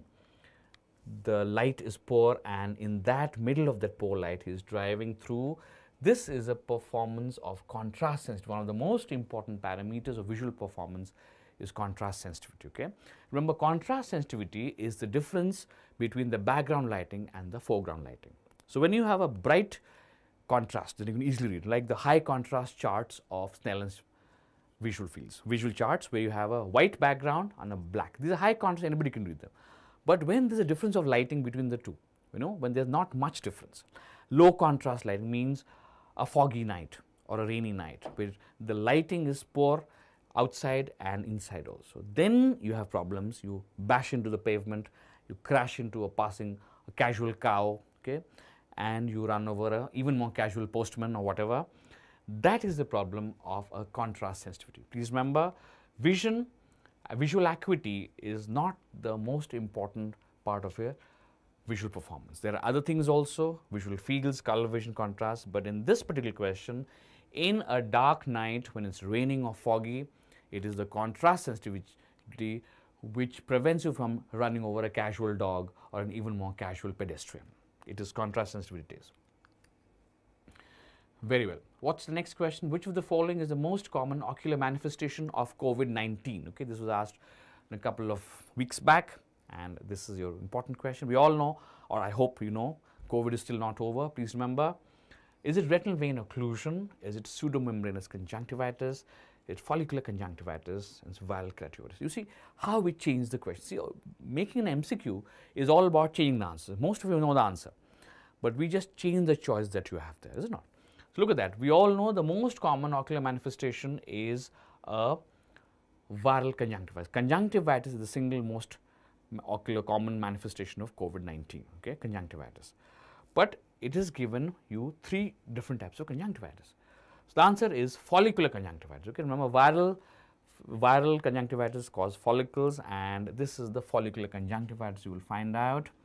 It is not a pseudomembranous conjunctivitis which looks like this. See, this is a pseudomembranous. This yellowish thing you see at the pharyngeal conjunctiva is a pseudomembrane. Okay, this is formed in very severe conjunctivitis, and it requires a lot of treatment. Sometimes steroids are required to treat this. Okay, but what it is a follicular conjunctivitis, because remember, most viral conjunctivitis will cause follicles. It's not a keratuveitis, it's not a pseudomembrane, and of course, it is not a little vena occlusive. So, most of you would know the answer is conjunctivitis, but you would get foxed here thinking, is it follicular, is it pseudomembranous? The answer is that it's just plain conjunctivitis, and because all viral conjunctivitis produces follicles, so the answer is follicular conjunctivitis. It is all about just changing the choice. Very well done. What's the next question is, which anti-glaucoma drug is contraindicated in the 3rd trimester of pregnancy? Okay, again, of course, an easier question would have been which is contraindicated in the pregnancy as such, but we have mentioned more specific 3rd trimester, and I think you should all get this: timolol, which is a beta blocker, latanoprost, which is a prostaglandin analog, plus prostaglandin analog, a dorzolamide, which is a carbonic anhydrase inhibitor, brimonidine, which is alpha-2 agonist. Now, what do you think is the correct answer? It could be anything, but the specific is 3rd trimester. The 3rd trimester, you see, by that time organogenesis has already occurred. So, the most important here is latanoprost. Why? Because this is a prostaglandin analog, and prostaglandin analog can cause a cervical incompetence. It may cause premature delivery, is it not? So, please remember, when you have prostaglandin analogs, they may cause a premature delivery of the child, particularly in the 3rd trimester. Extremely dangerous. We must avoid latanoprost at all costs. Okay? Very good. I'm sure most of you have got this right. What next? We've identified, this was again asked a couple of weeks back in the INICET paper, and I would ask you to look at this again. So, we have this image here where you have this peculiar darkish color ring somewhere on the lens capsule. That's what I make it out. So, is it a KF ring, Kayser-Fleischer ring? Is it a Weiss ring? Is it a Vossius ring? Or is it a Fleischer's ring? Okay. And answer, I hope we've all got it, is the Vossius ring, this one. See, Vossius ring is a ring on the anterior capsule which you get when you get hit in the eye. Okay. A blunt trauma can often cause a Vossius ring. A KF ring, you know, is a Kayser-Fleischer ring between Wilson's disease. You get it on the cornea, is it not? This is not on the cornea. A Fleischer's ring is in keratoconus. Again, it's a corneal ring, but it's in keratoconus. Again, it's in the cornea. It's not the cornea. A Weiss ring is in the vitreous. A Weiss ring is a ring of condensed vitreous, which is there in posterior vitreous detachment. You see it in the vitreous. This is not in the vitreous. A Vossius ring, how you get a Vossius ring, remember, is that supposing that you get a blow in the eye. I hope not, but suppose you have an argument with one of your friends and you wax you in the eye. Okay, most of you are getting more and more intolerant nowadays. And see what happens as this blunt trauma comes. So this iris goes, it gets hits behind, it goes and hits the lens capsule. As it hits the lens capsule, there is a lens capsule. So, it leaves an imprint of the pupil on the lens capsule. So, an anterior lens capsule, you get a ring of pigment like this. Okay. This is the imprint of the pupil, and the ring of pigment left on the anterior capsule is called a Vossius ring. Remember, the peculiar part of this ring is that it will always be smaller than the size of the pupil diameter. You can see that clearly the pupil diameter is wide, but the ring diameter is small. That's why, because when you get hit like this, at the point of impact, the pupil constricts. The pupil constricts. So, it's the constricted pupil which hits the anterior lens capsule, and that's why the diameter of the Vossius ring is always smaller than the diameter of the pupil. Okay, I'm sure most of you got this. Very well done. Now, give me a second while I look at if your answers and add some of your questions if I have got them. You've got a lot of answers correct here. We've got Sagnik correct again, and we've got Komal correct again. We've got Gaudaman correct also. There are a lot of good answers we've been getting. Ayush has got this correct. Wonderful. So, we've got a lot of answers. Keep it up. So, I think we are rapidly coming to the end of this. I'm sure you're getting tired, but I'll finish this fast because we don't have too much time, as you know. So, we have this 5-year-old child with squint comes to you for opinion. Suspecting accommodative squint, you order a cycloplegic refraction. Which drug will you use? Okay, again, we have the choice here. We have pilocarpine, cyclopentolate, tropicamide, and atropine. Okay. So a child comes to you with squint, something like this. Okay. You have a squint here. Now you suspect he's got accommodative squint because that is the most common type of squint. Remember, accommodative squint is usually the most common type of squint in children, particularly above 2 years of age. Okay. Suspecting accommodative squint, you order a cycloplegic refraction, but which drug will be used? And you should, is that pilocarpine? Incorrect. Pilocarpine is not a cycloplegic. Cyclopentine, tropicamide, atropine, it is, and you've got right, it's mostly atropine. You see why? Because remember, see, these are children, it's a 5-year-old child. Remember, children are mostly hypermetropic. All remember, at birth, we are all hypermetropic, around 2.5 diopters, and most children are hypermetropic. And because they are hypermetropic, so use a lot of accommodation, is it not? Look, whenever you suspect a child or any patient to be hypermetropic, we have to do a cycloplegic refraction, is it not? So this is hypermetropia, which means the rays of light are focusing behind the retina like this. Okay. So what these guys do, they all cause accommodation. Accommodation means increasing the power of the lens by making the lens more curved, is it not? So increase the curvature of the lens, as increase the curvature, so the power of increases, and this now focus rays on the retina. So all hypermetropes subconsciously or unconsciously, let's say, accommodate. They get into the habit of accommodating, so you can get the rays on the retina. So when they accommodate, okay, so they get the rays, their vision is correct. So when they come to us, because they are accommodating, they also converge. You remember, they are linked together, is it not? It's a buy one, get one free. Every time you accommodate, you converge also. So because of excessive accommodation, you excessively converge, you end up with convergent squint. Okay, so they come to the squint. So we suspect children, because they are usually hypermetropics, they are accommodating. And we have to do the correct refraction, because every time he's accommodating and vision is on the retina, he gets 6 by 6. So we have to paralyze the accommodation to get the correct refraction. That is why we order a cycloplegic refraction. So they paralyze the ciliary muscle. They can no longer use accommodation to get it on the retina, so we get the correct power. So children always accommodate, and because this is a very small child, 5-year-old, so we use the most powerful cycloplegic which we have at our disposal, which is atropine, is it not? Atropine is the single most powerful drug which causes the maximum accommodation. For children up till 5 to 7 years of age, we always use atropine. The answer is atropine, and as you can see, child comes to squint. And how do I know accommodate squint? Because the minute I get his accommodation right, I give him glasses, look at the squint, it disappears completely. Okay.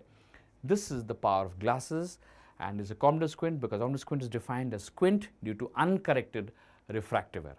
This poor kid was accommodating too much. He's a hypermetropic, he's accommodating too much to see clearly. With accommodation comes convergence, so you got a convergent squint. The minute we give him glasses, he improves immediately. Okay. So we have the answer here is atropine, and I'm sure most of you have got this right.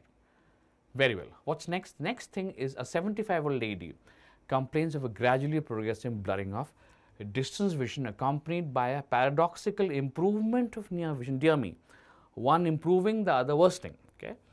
What is the probable diagnosis? Is it an open angle glaucoma? Is it a nuclear cataract? Is it cortical cataract? Or is it an age-related macular degeneration? All of them seem plausible, but I think most of you got this right. Of a slowly progressive blurring of distance vision accompanied by a paradoxical improvement near vision, in which condition your near vision improves but the distance worsens, and you are quite right, it is a nuclear cataract. Look at the amber color in the center. This is a nuclear sclerosis occurring causing cataract.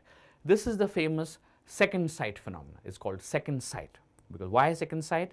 Because again at 75 you've got your vision back again for near vision. You see what happens? This is a nuclear cataract, and this is a very famous phenomena called second sight. Let's talk about this quickly. I am trying to wind up as early as possible. I know that you do not have so much time, but I hope this is all going to help you in exam. See, what is this?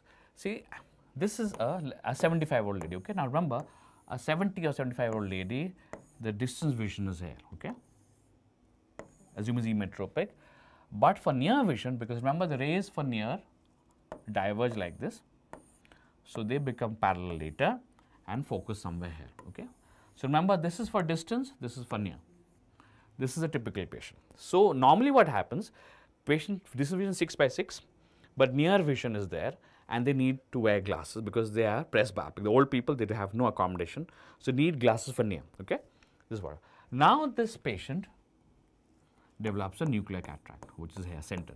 What does nuclear cataract? It causes increase of refractive index because the nuclear fibers, they get packed even more close, they increase the refractive index, okay? And you know that when they increase refractive index, then more the index, more the bending of light, is it not?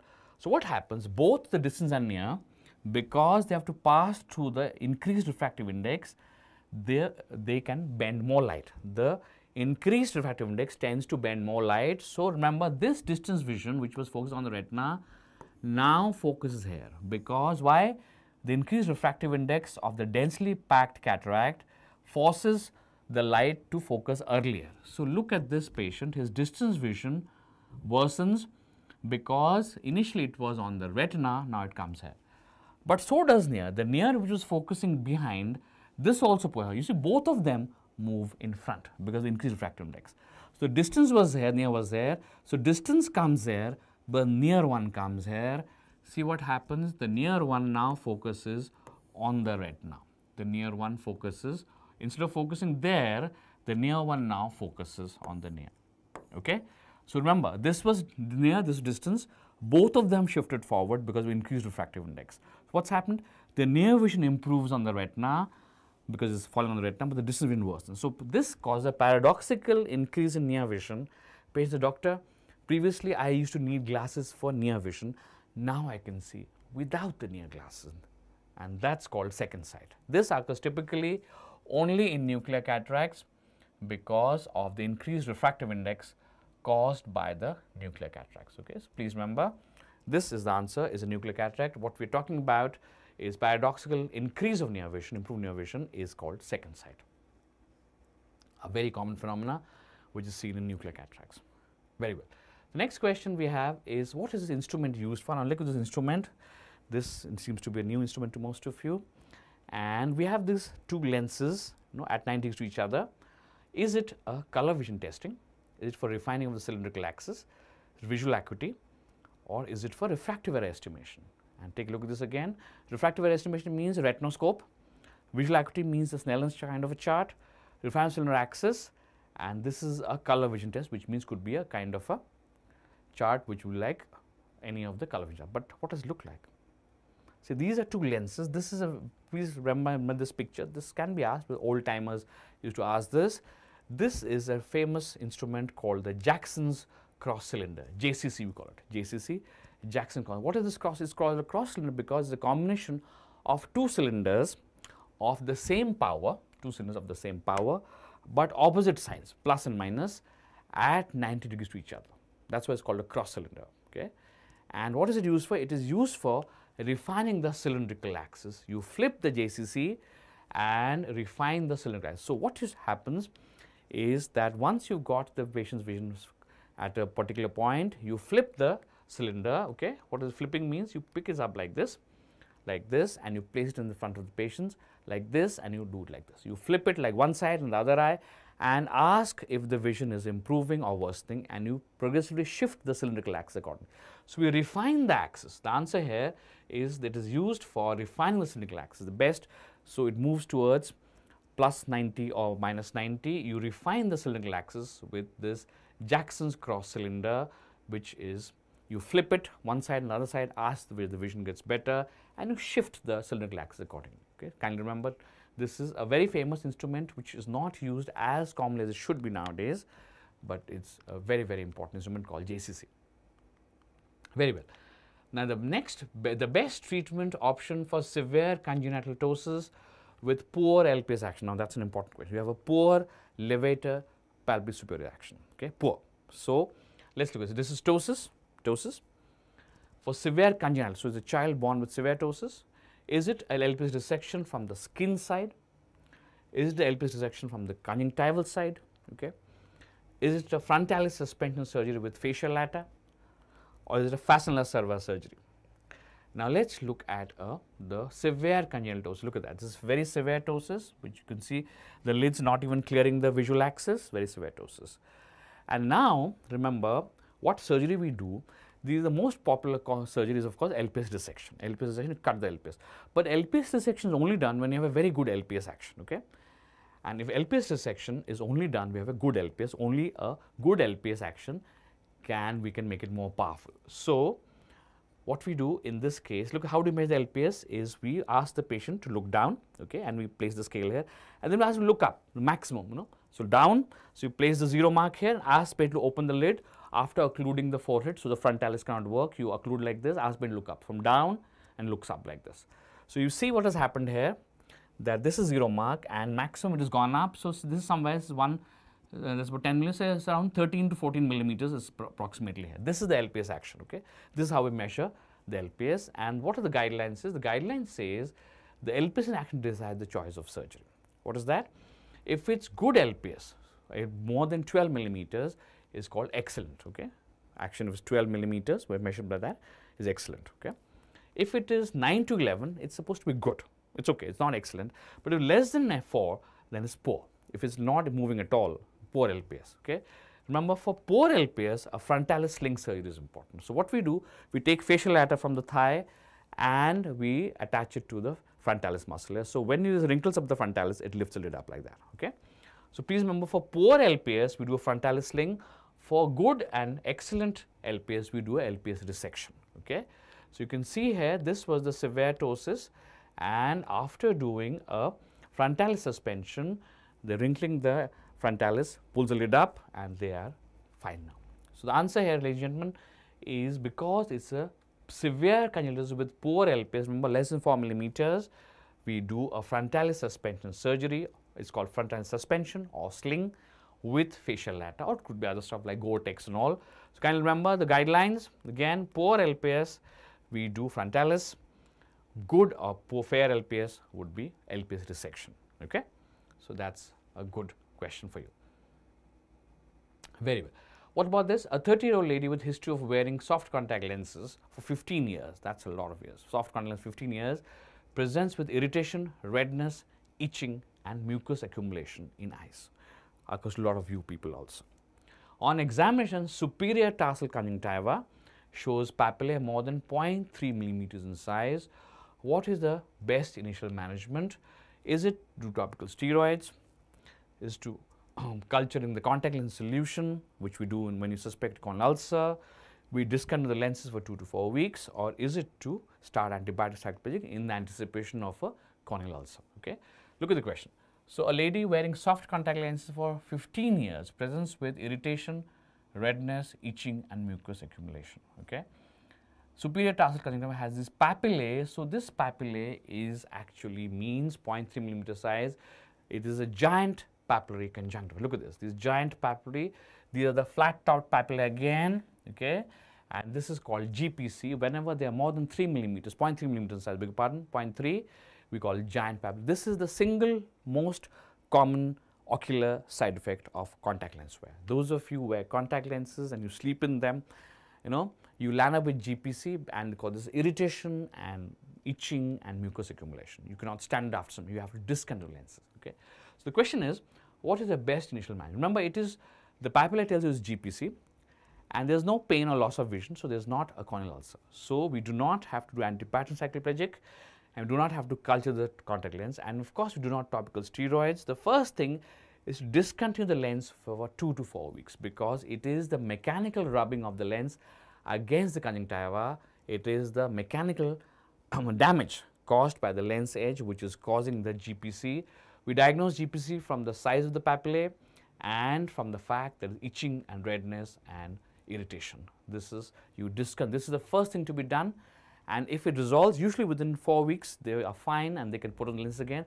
If it doesn't work, then sometimes we have to go to more stringent measures like starting with mast cell stabilizers and going on to sometimes topical steroids also. Okay, so the answer, ladies and gentlemen, as for the initial management, is first thing is to discontinue the lens for 2 to 4 weeks. Many of you need this treatment. Okay, do this. Very well. So what's next? What's next we have is a 50-year-old librarian presents with ocular irritation and pain, ocular irritation pain. While applying makeup, she notices that the eyelids appear to be different. Dear me, one eyelid here, the eyelid there, okay? That's not going to be very nice. What is the most likely cause? Okay, again, 50-year-old librarian, ocular irritation and pain, applying makeup, she notices that the eyelids appear to be different heights. What is the most likely cause? You know, when I was going to libraries at your age, none of the librarians would wear makeup. I don't know why. They do it now probably. So let's take a choice. Trachoma, could it be trachoma? Rheumatoid arthritis, thyroid eye disease, or myasthenia gravis. Now look at that. So we have this ocular irritation and pain. Remember, when you have ocular irritation and pain, non-specific pain, it points to one thing: irritation and pain and double vision sometimes. And remember, these are three things. They should point the things: irritation, non-specific ocular pain, and particularly sometimes diplopia, double vision, points the finger usually to thyroid eye disease, particularly seen in a 50-year-old. Remember, women in 50s to 70-year-old groups often have thyroid eye disease, almost 5 times more common than in men. And typically, why is she applying, I beg your pardon, why it is, the question is not why is she applying makeup, why are the lids at different lengths, different heights? Because the most common presentation of thyroid disease, which is lid retraction, is it not? And look at that. This is why the lids are at different levels, because the most common presentation of thyroid eye disease is not proptosis. Remember, it's not proptosis. Many of you make that mistake. The most common ocular manifestation is lid retraction. The lids have gone back, exposing more of the sclera. So that's why there are different levels, and it's explained by this because of pain, non-specific pain and irritation. It is indeed choice C. I hope most of you got this right. Very well. The next question we have is a 65-year-old lady complains of gradually progressive blurring of vision in both eyes. So gradually progressive loss of vision, particularly worse in the mornings, and on examination corneal guttata, it's called guttata, are seen on Descemet's membrane. What is the diagnosis?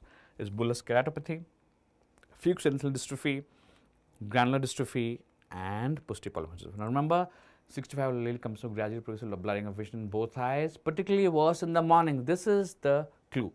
Worse, both eyes, particularly in the mornings. The second clue, almost diagnostic, is the famous cornea guttata seen in Descemet's membrane. The answer here is Fuchs endothelial dystrophy. Look at that, look at the corneal edema here. See what is happening here.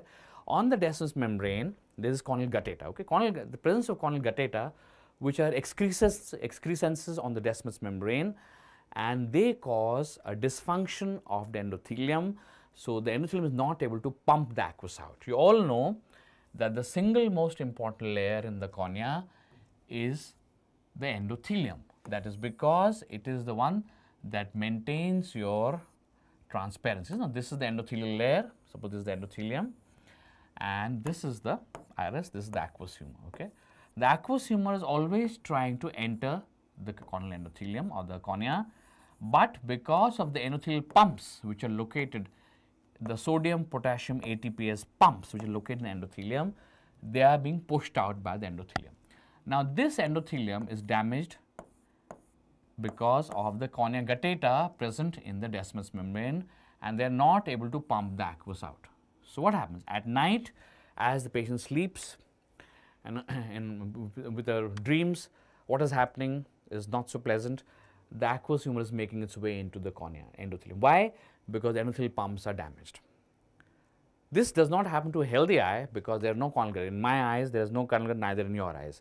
So while we sleep at night with pleasant dreams, as the aqueous tries to make it in, is being repulsed, thrown out by the endothelial pumps. But not in this lady, because the corneal guttata has damaged the endothelium, so the aqueous humor is coming in. So in the morning when she wakes up, she has this corneal edema because you can see the edema here because the endothelium has not been able to pump it out. Okay, that's why in the morning. But as she gets up and the eyelids are open, then the evaporation starts. Remember, at night she's sleeping, the lids are closed, there is no evaporation. But in the morning, she's opened the lids, there's a lot of evaporation.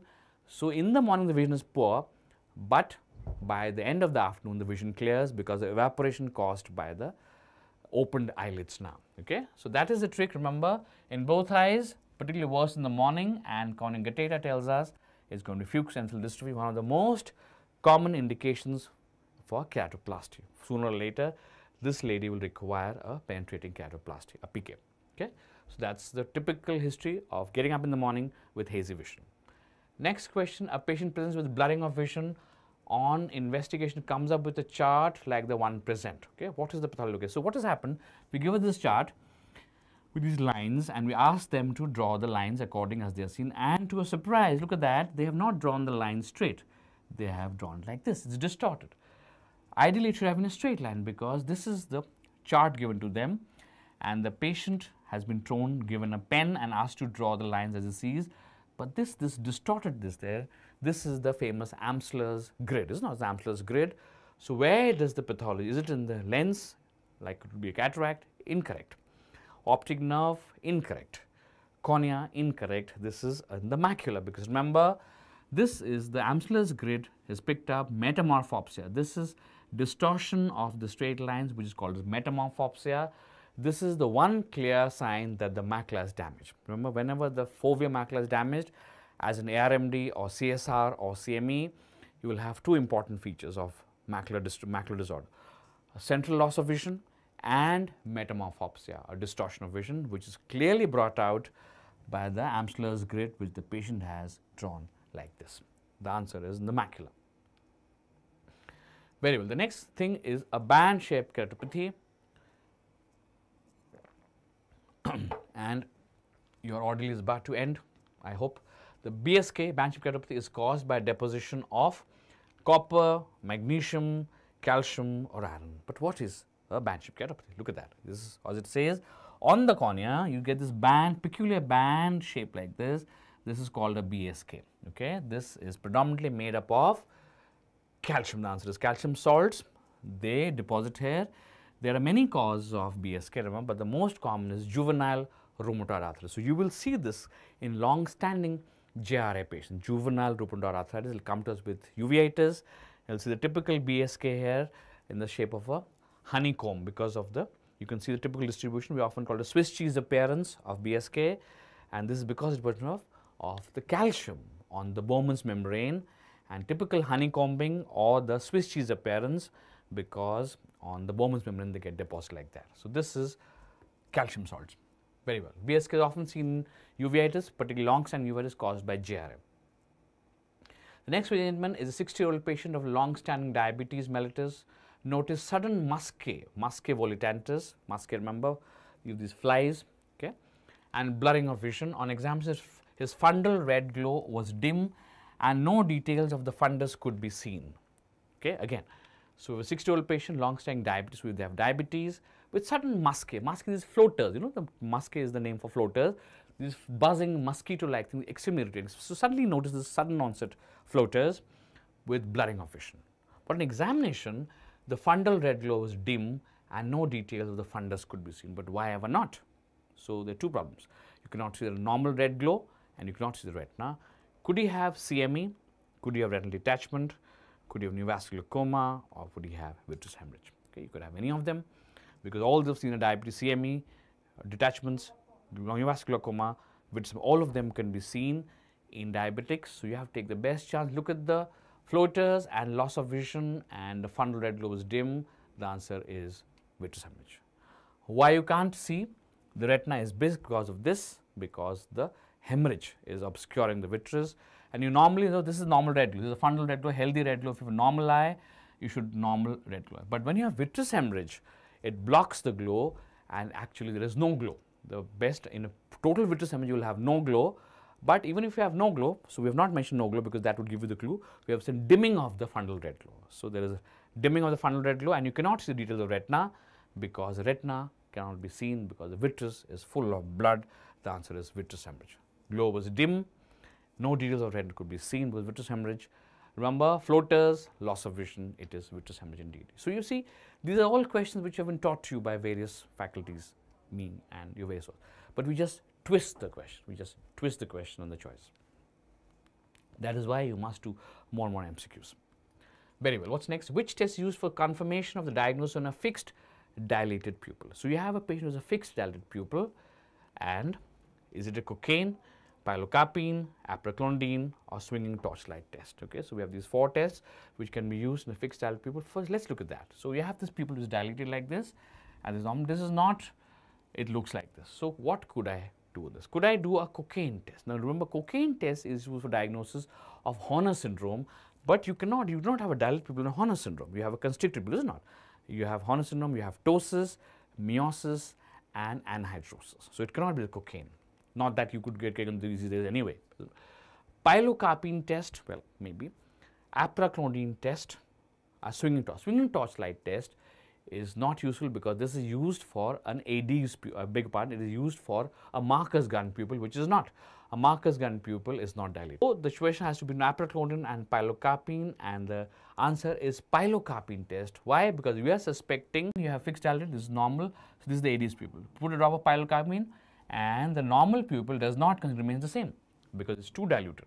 But this is that immediately constricts like this, and this is the sign of denervation supersensitivity of AD's pupil. It is the pilocarpine 0.125%, which is important, okay, in diagnosing this.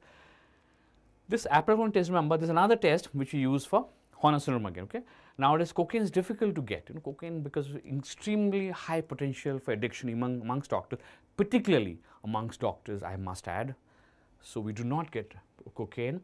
So, we use apraclontin again for the Horner syndrome. But this is not Horner's. A fixed dilated is usually means that we're thinking of a AD's pupil. It is the pilocarpine test. Very well.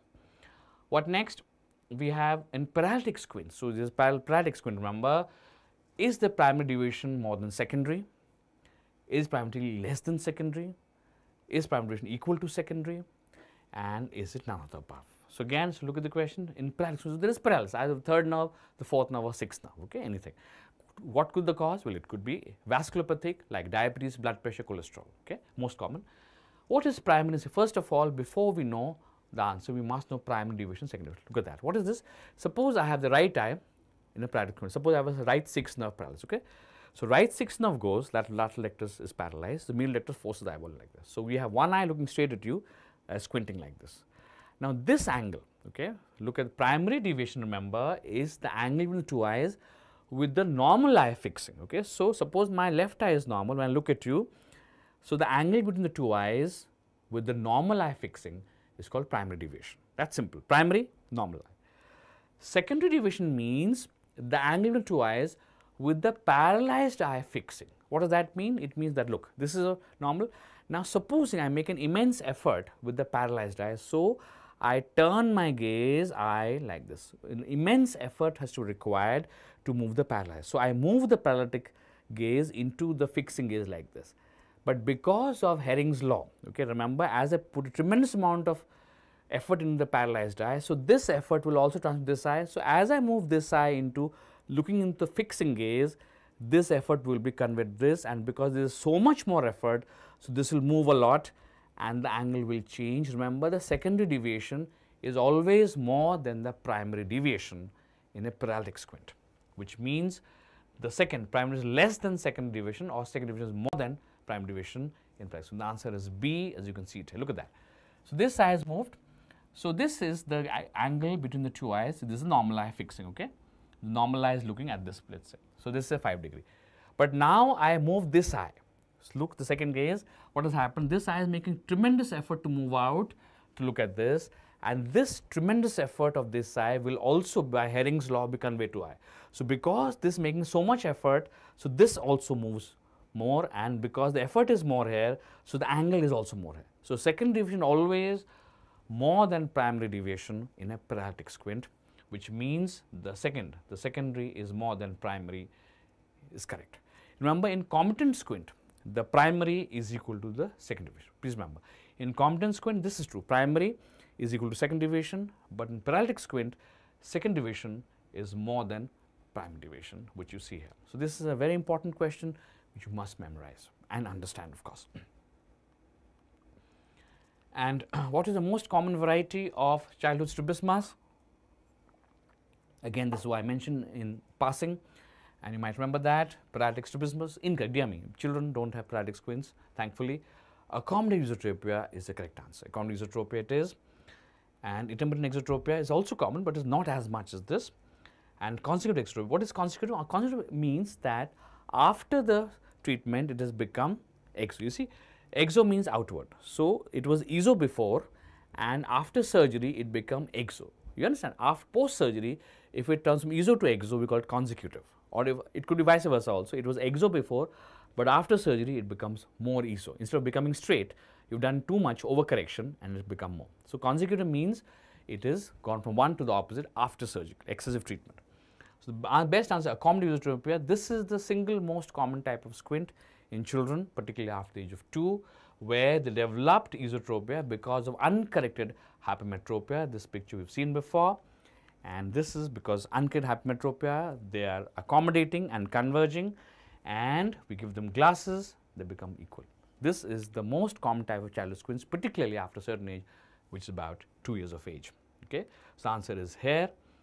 And with that, I think we're almost finished now, unless it is completely finished. And yes, that is correct. It is finished indeed. It is. Thank you so much for listening to me. Just let me see if I have any questions. If you have any questions, please ask me. I'm just going to look into this thing and find out if you have any questions. And I've got a message here remembering the Uzgorod cake, my dear. I have never forgotten it. Uzgorod cake, I dream about it. I lust after it. I have never forgotten. I will never forget it. Okay, I've got a message here. And we've got some questions. If you have any, please ask me now. But otherwise, I've got a lot of answers, my friends. I don't think I have any questions. But if you want any advice, last few words, I have nothing to advise you except that you must revise, revise, revise. Do as many MCQs as possible. I hope this little session has helped you. And may you all pass, may you all do well. But even if you don't do well, remember, your efforts will always be effort. So please remember these last 20 days you have. Please do your best, put your best into it. You know, you can still pass in these 20 days, make the best of it. Thank you very much and all the best. Thank you very much.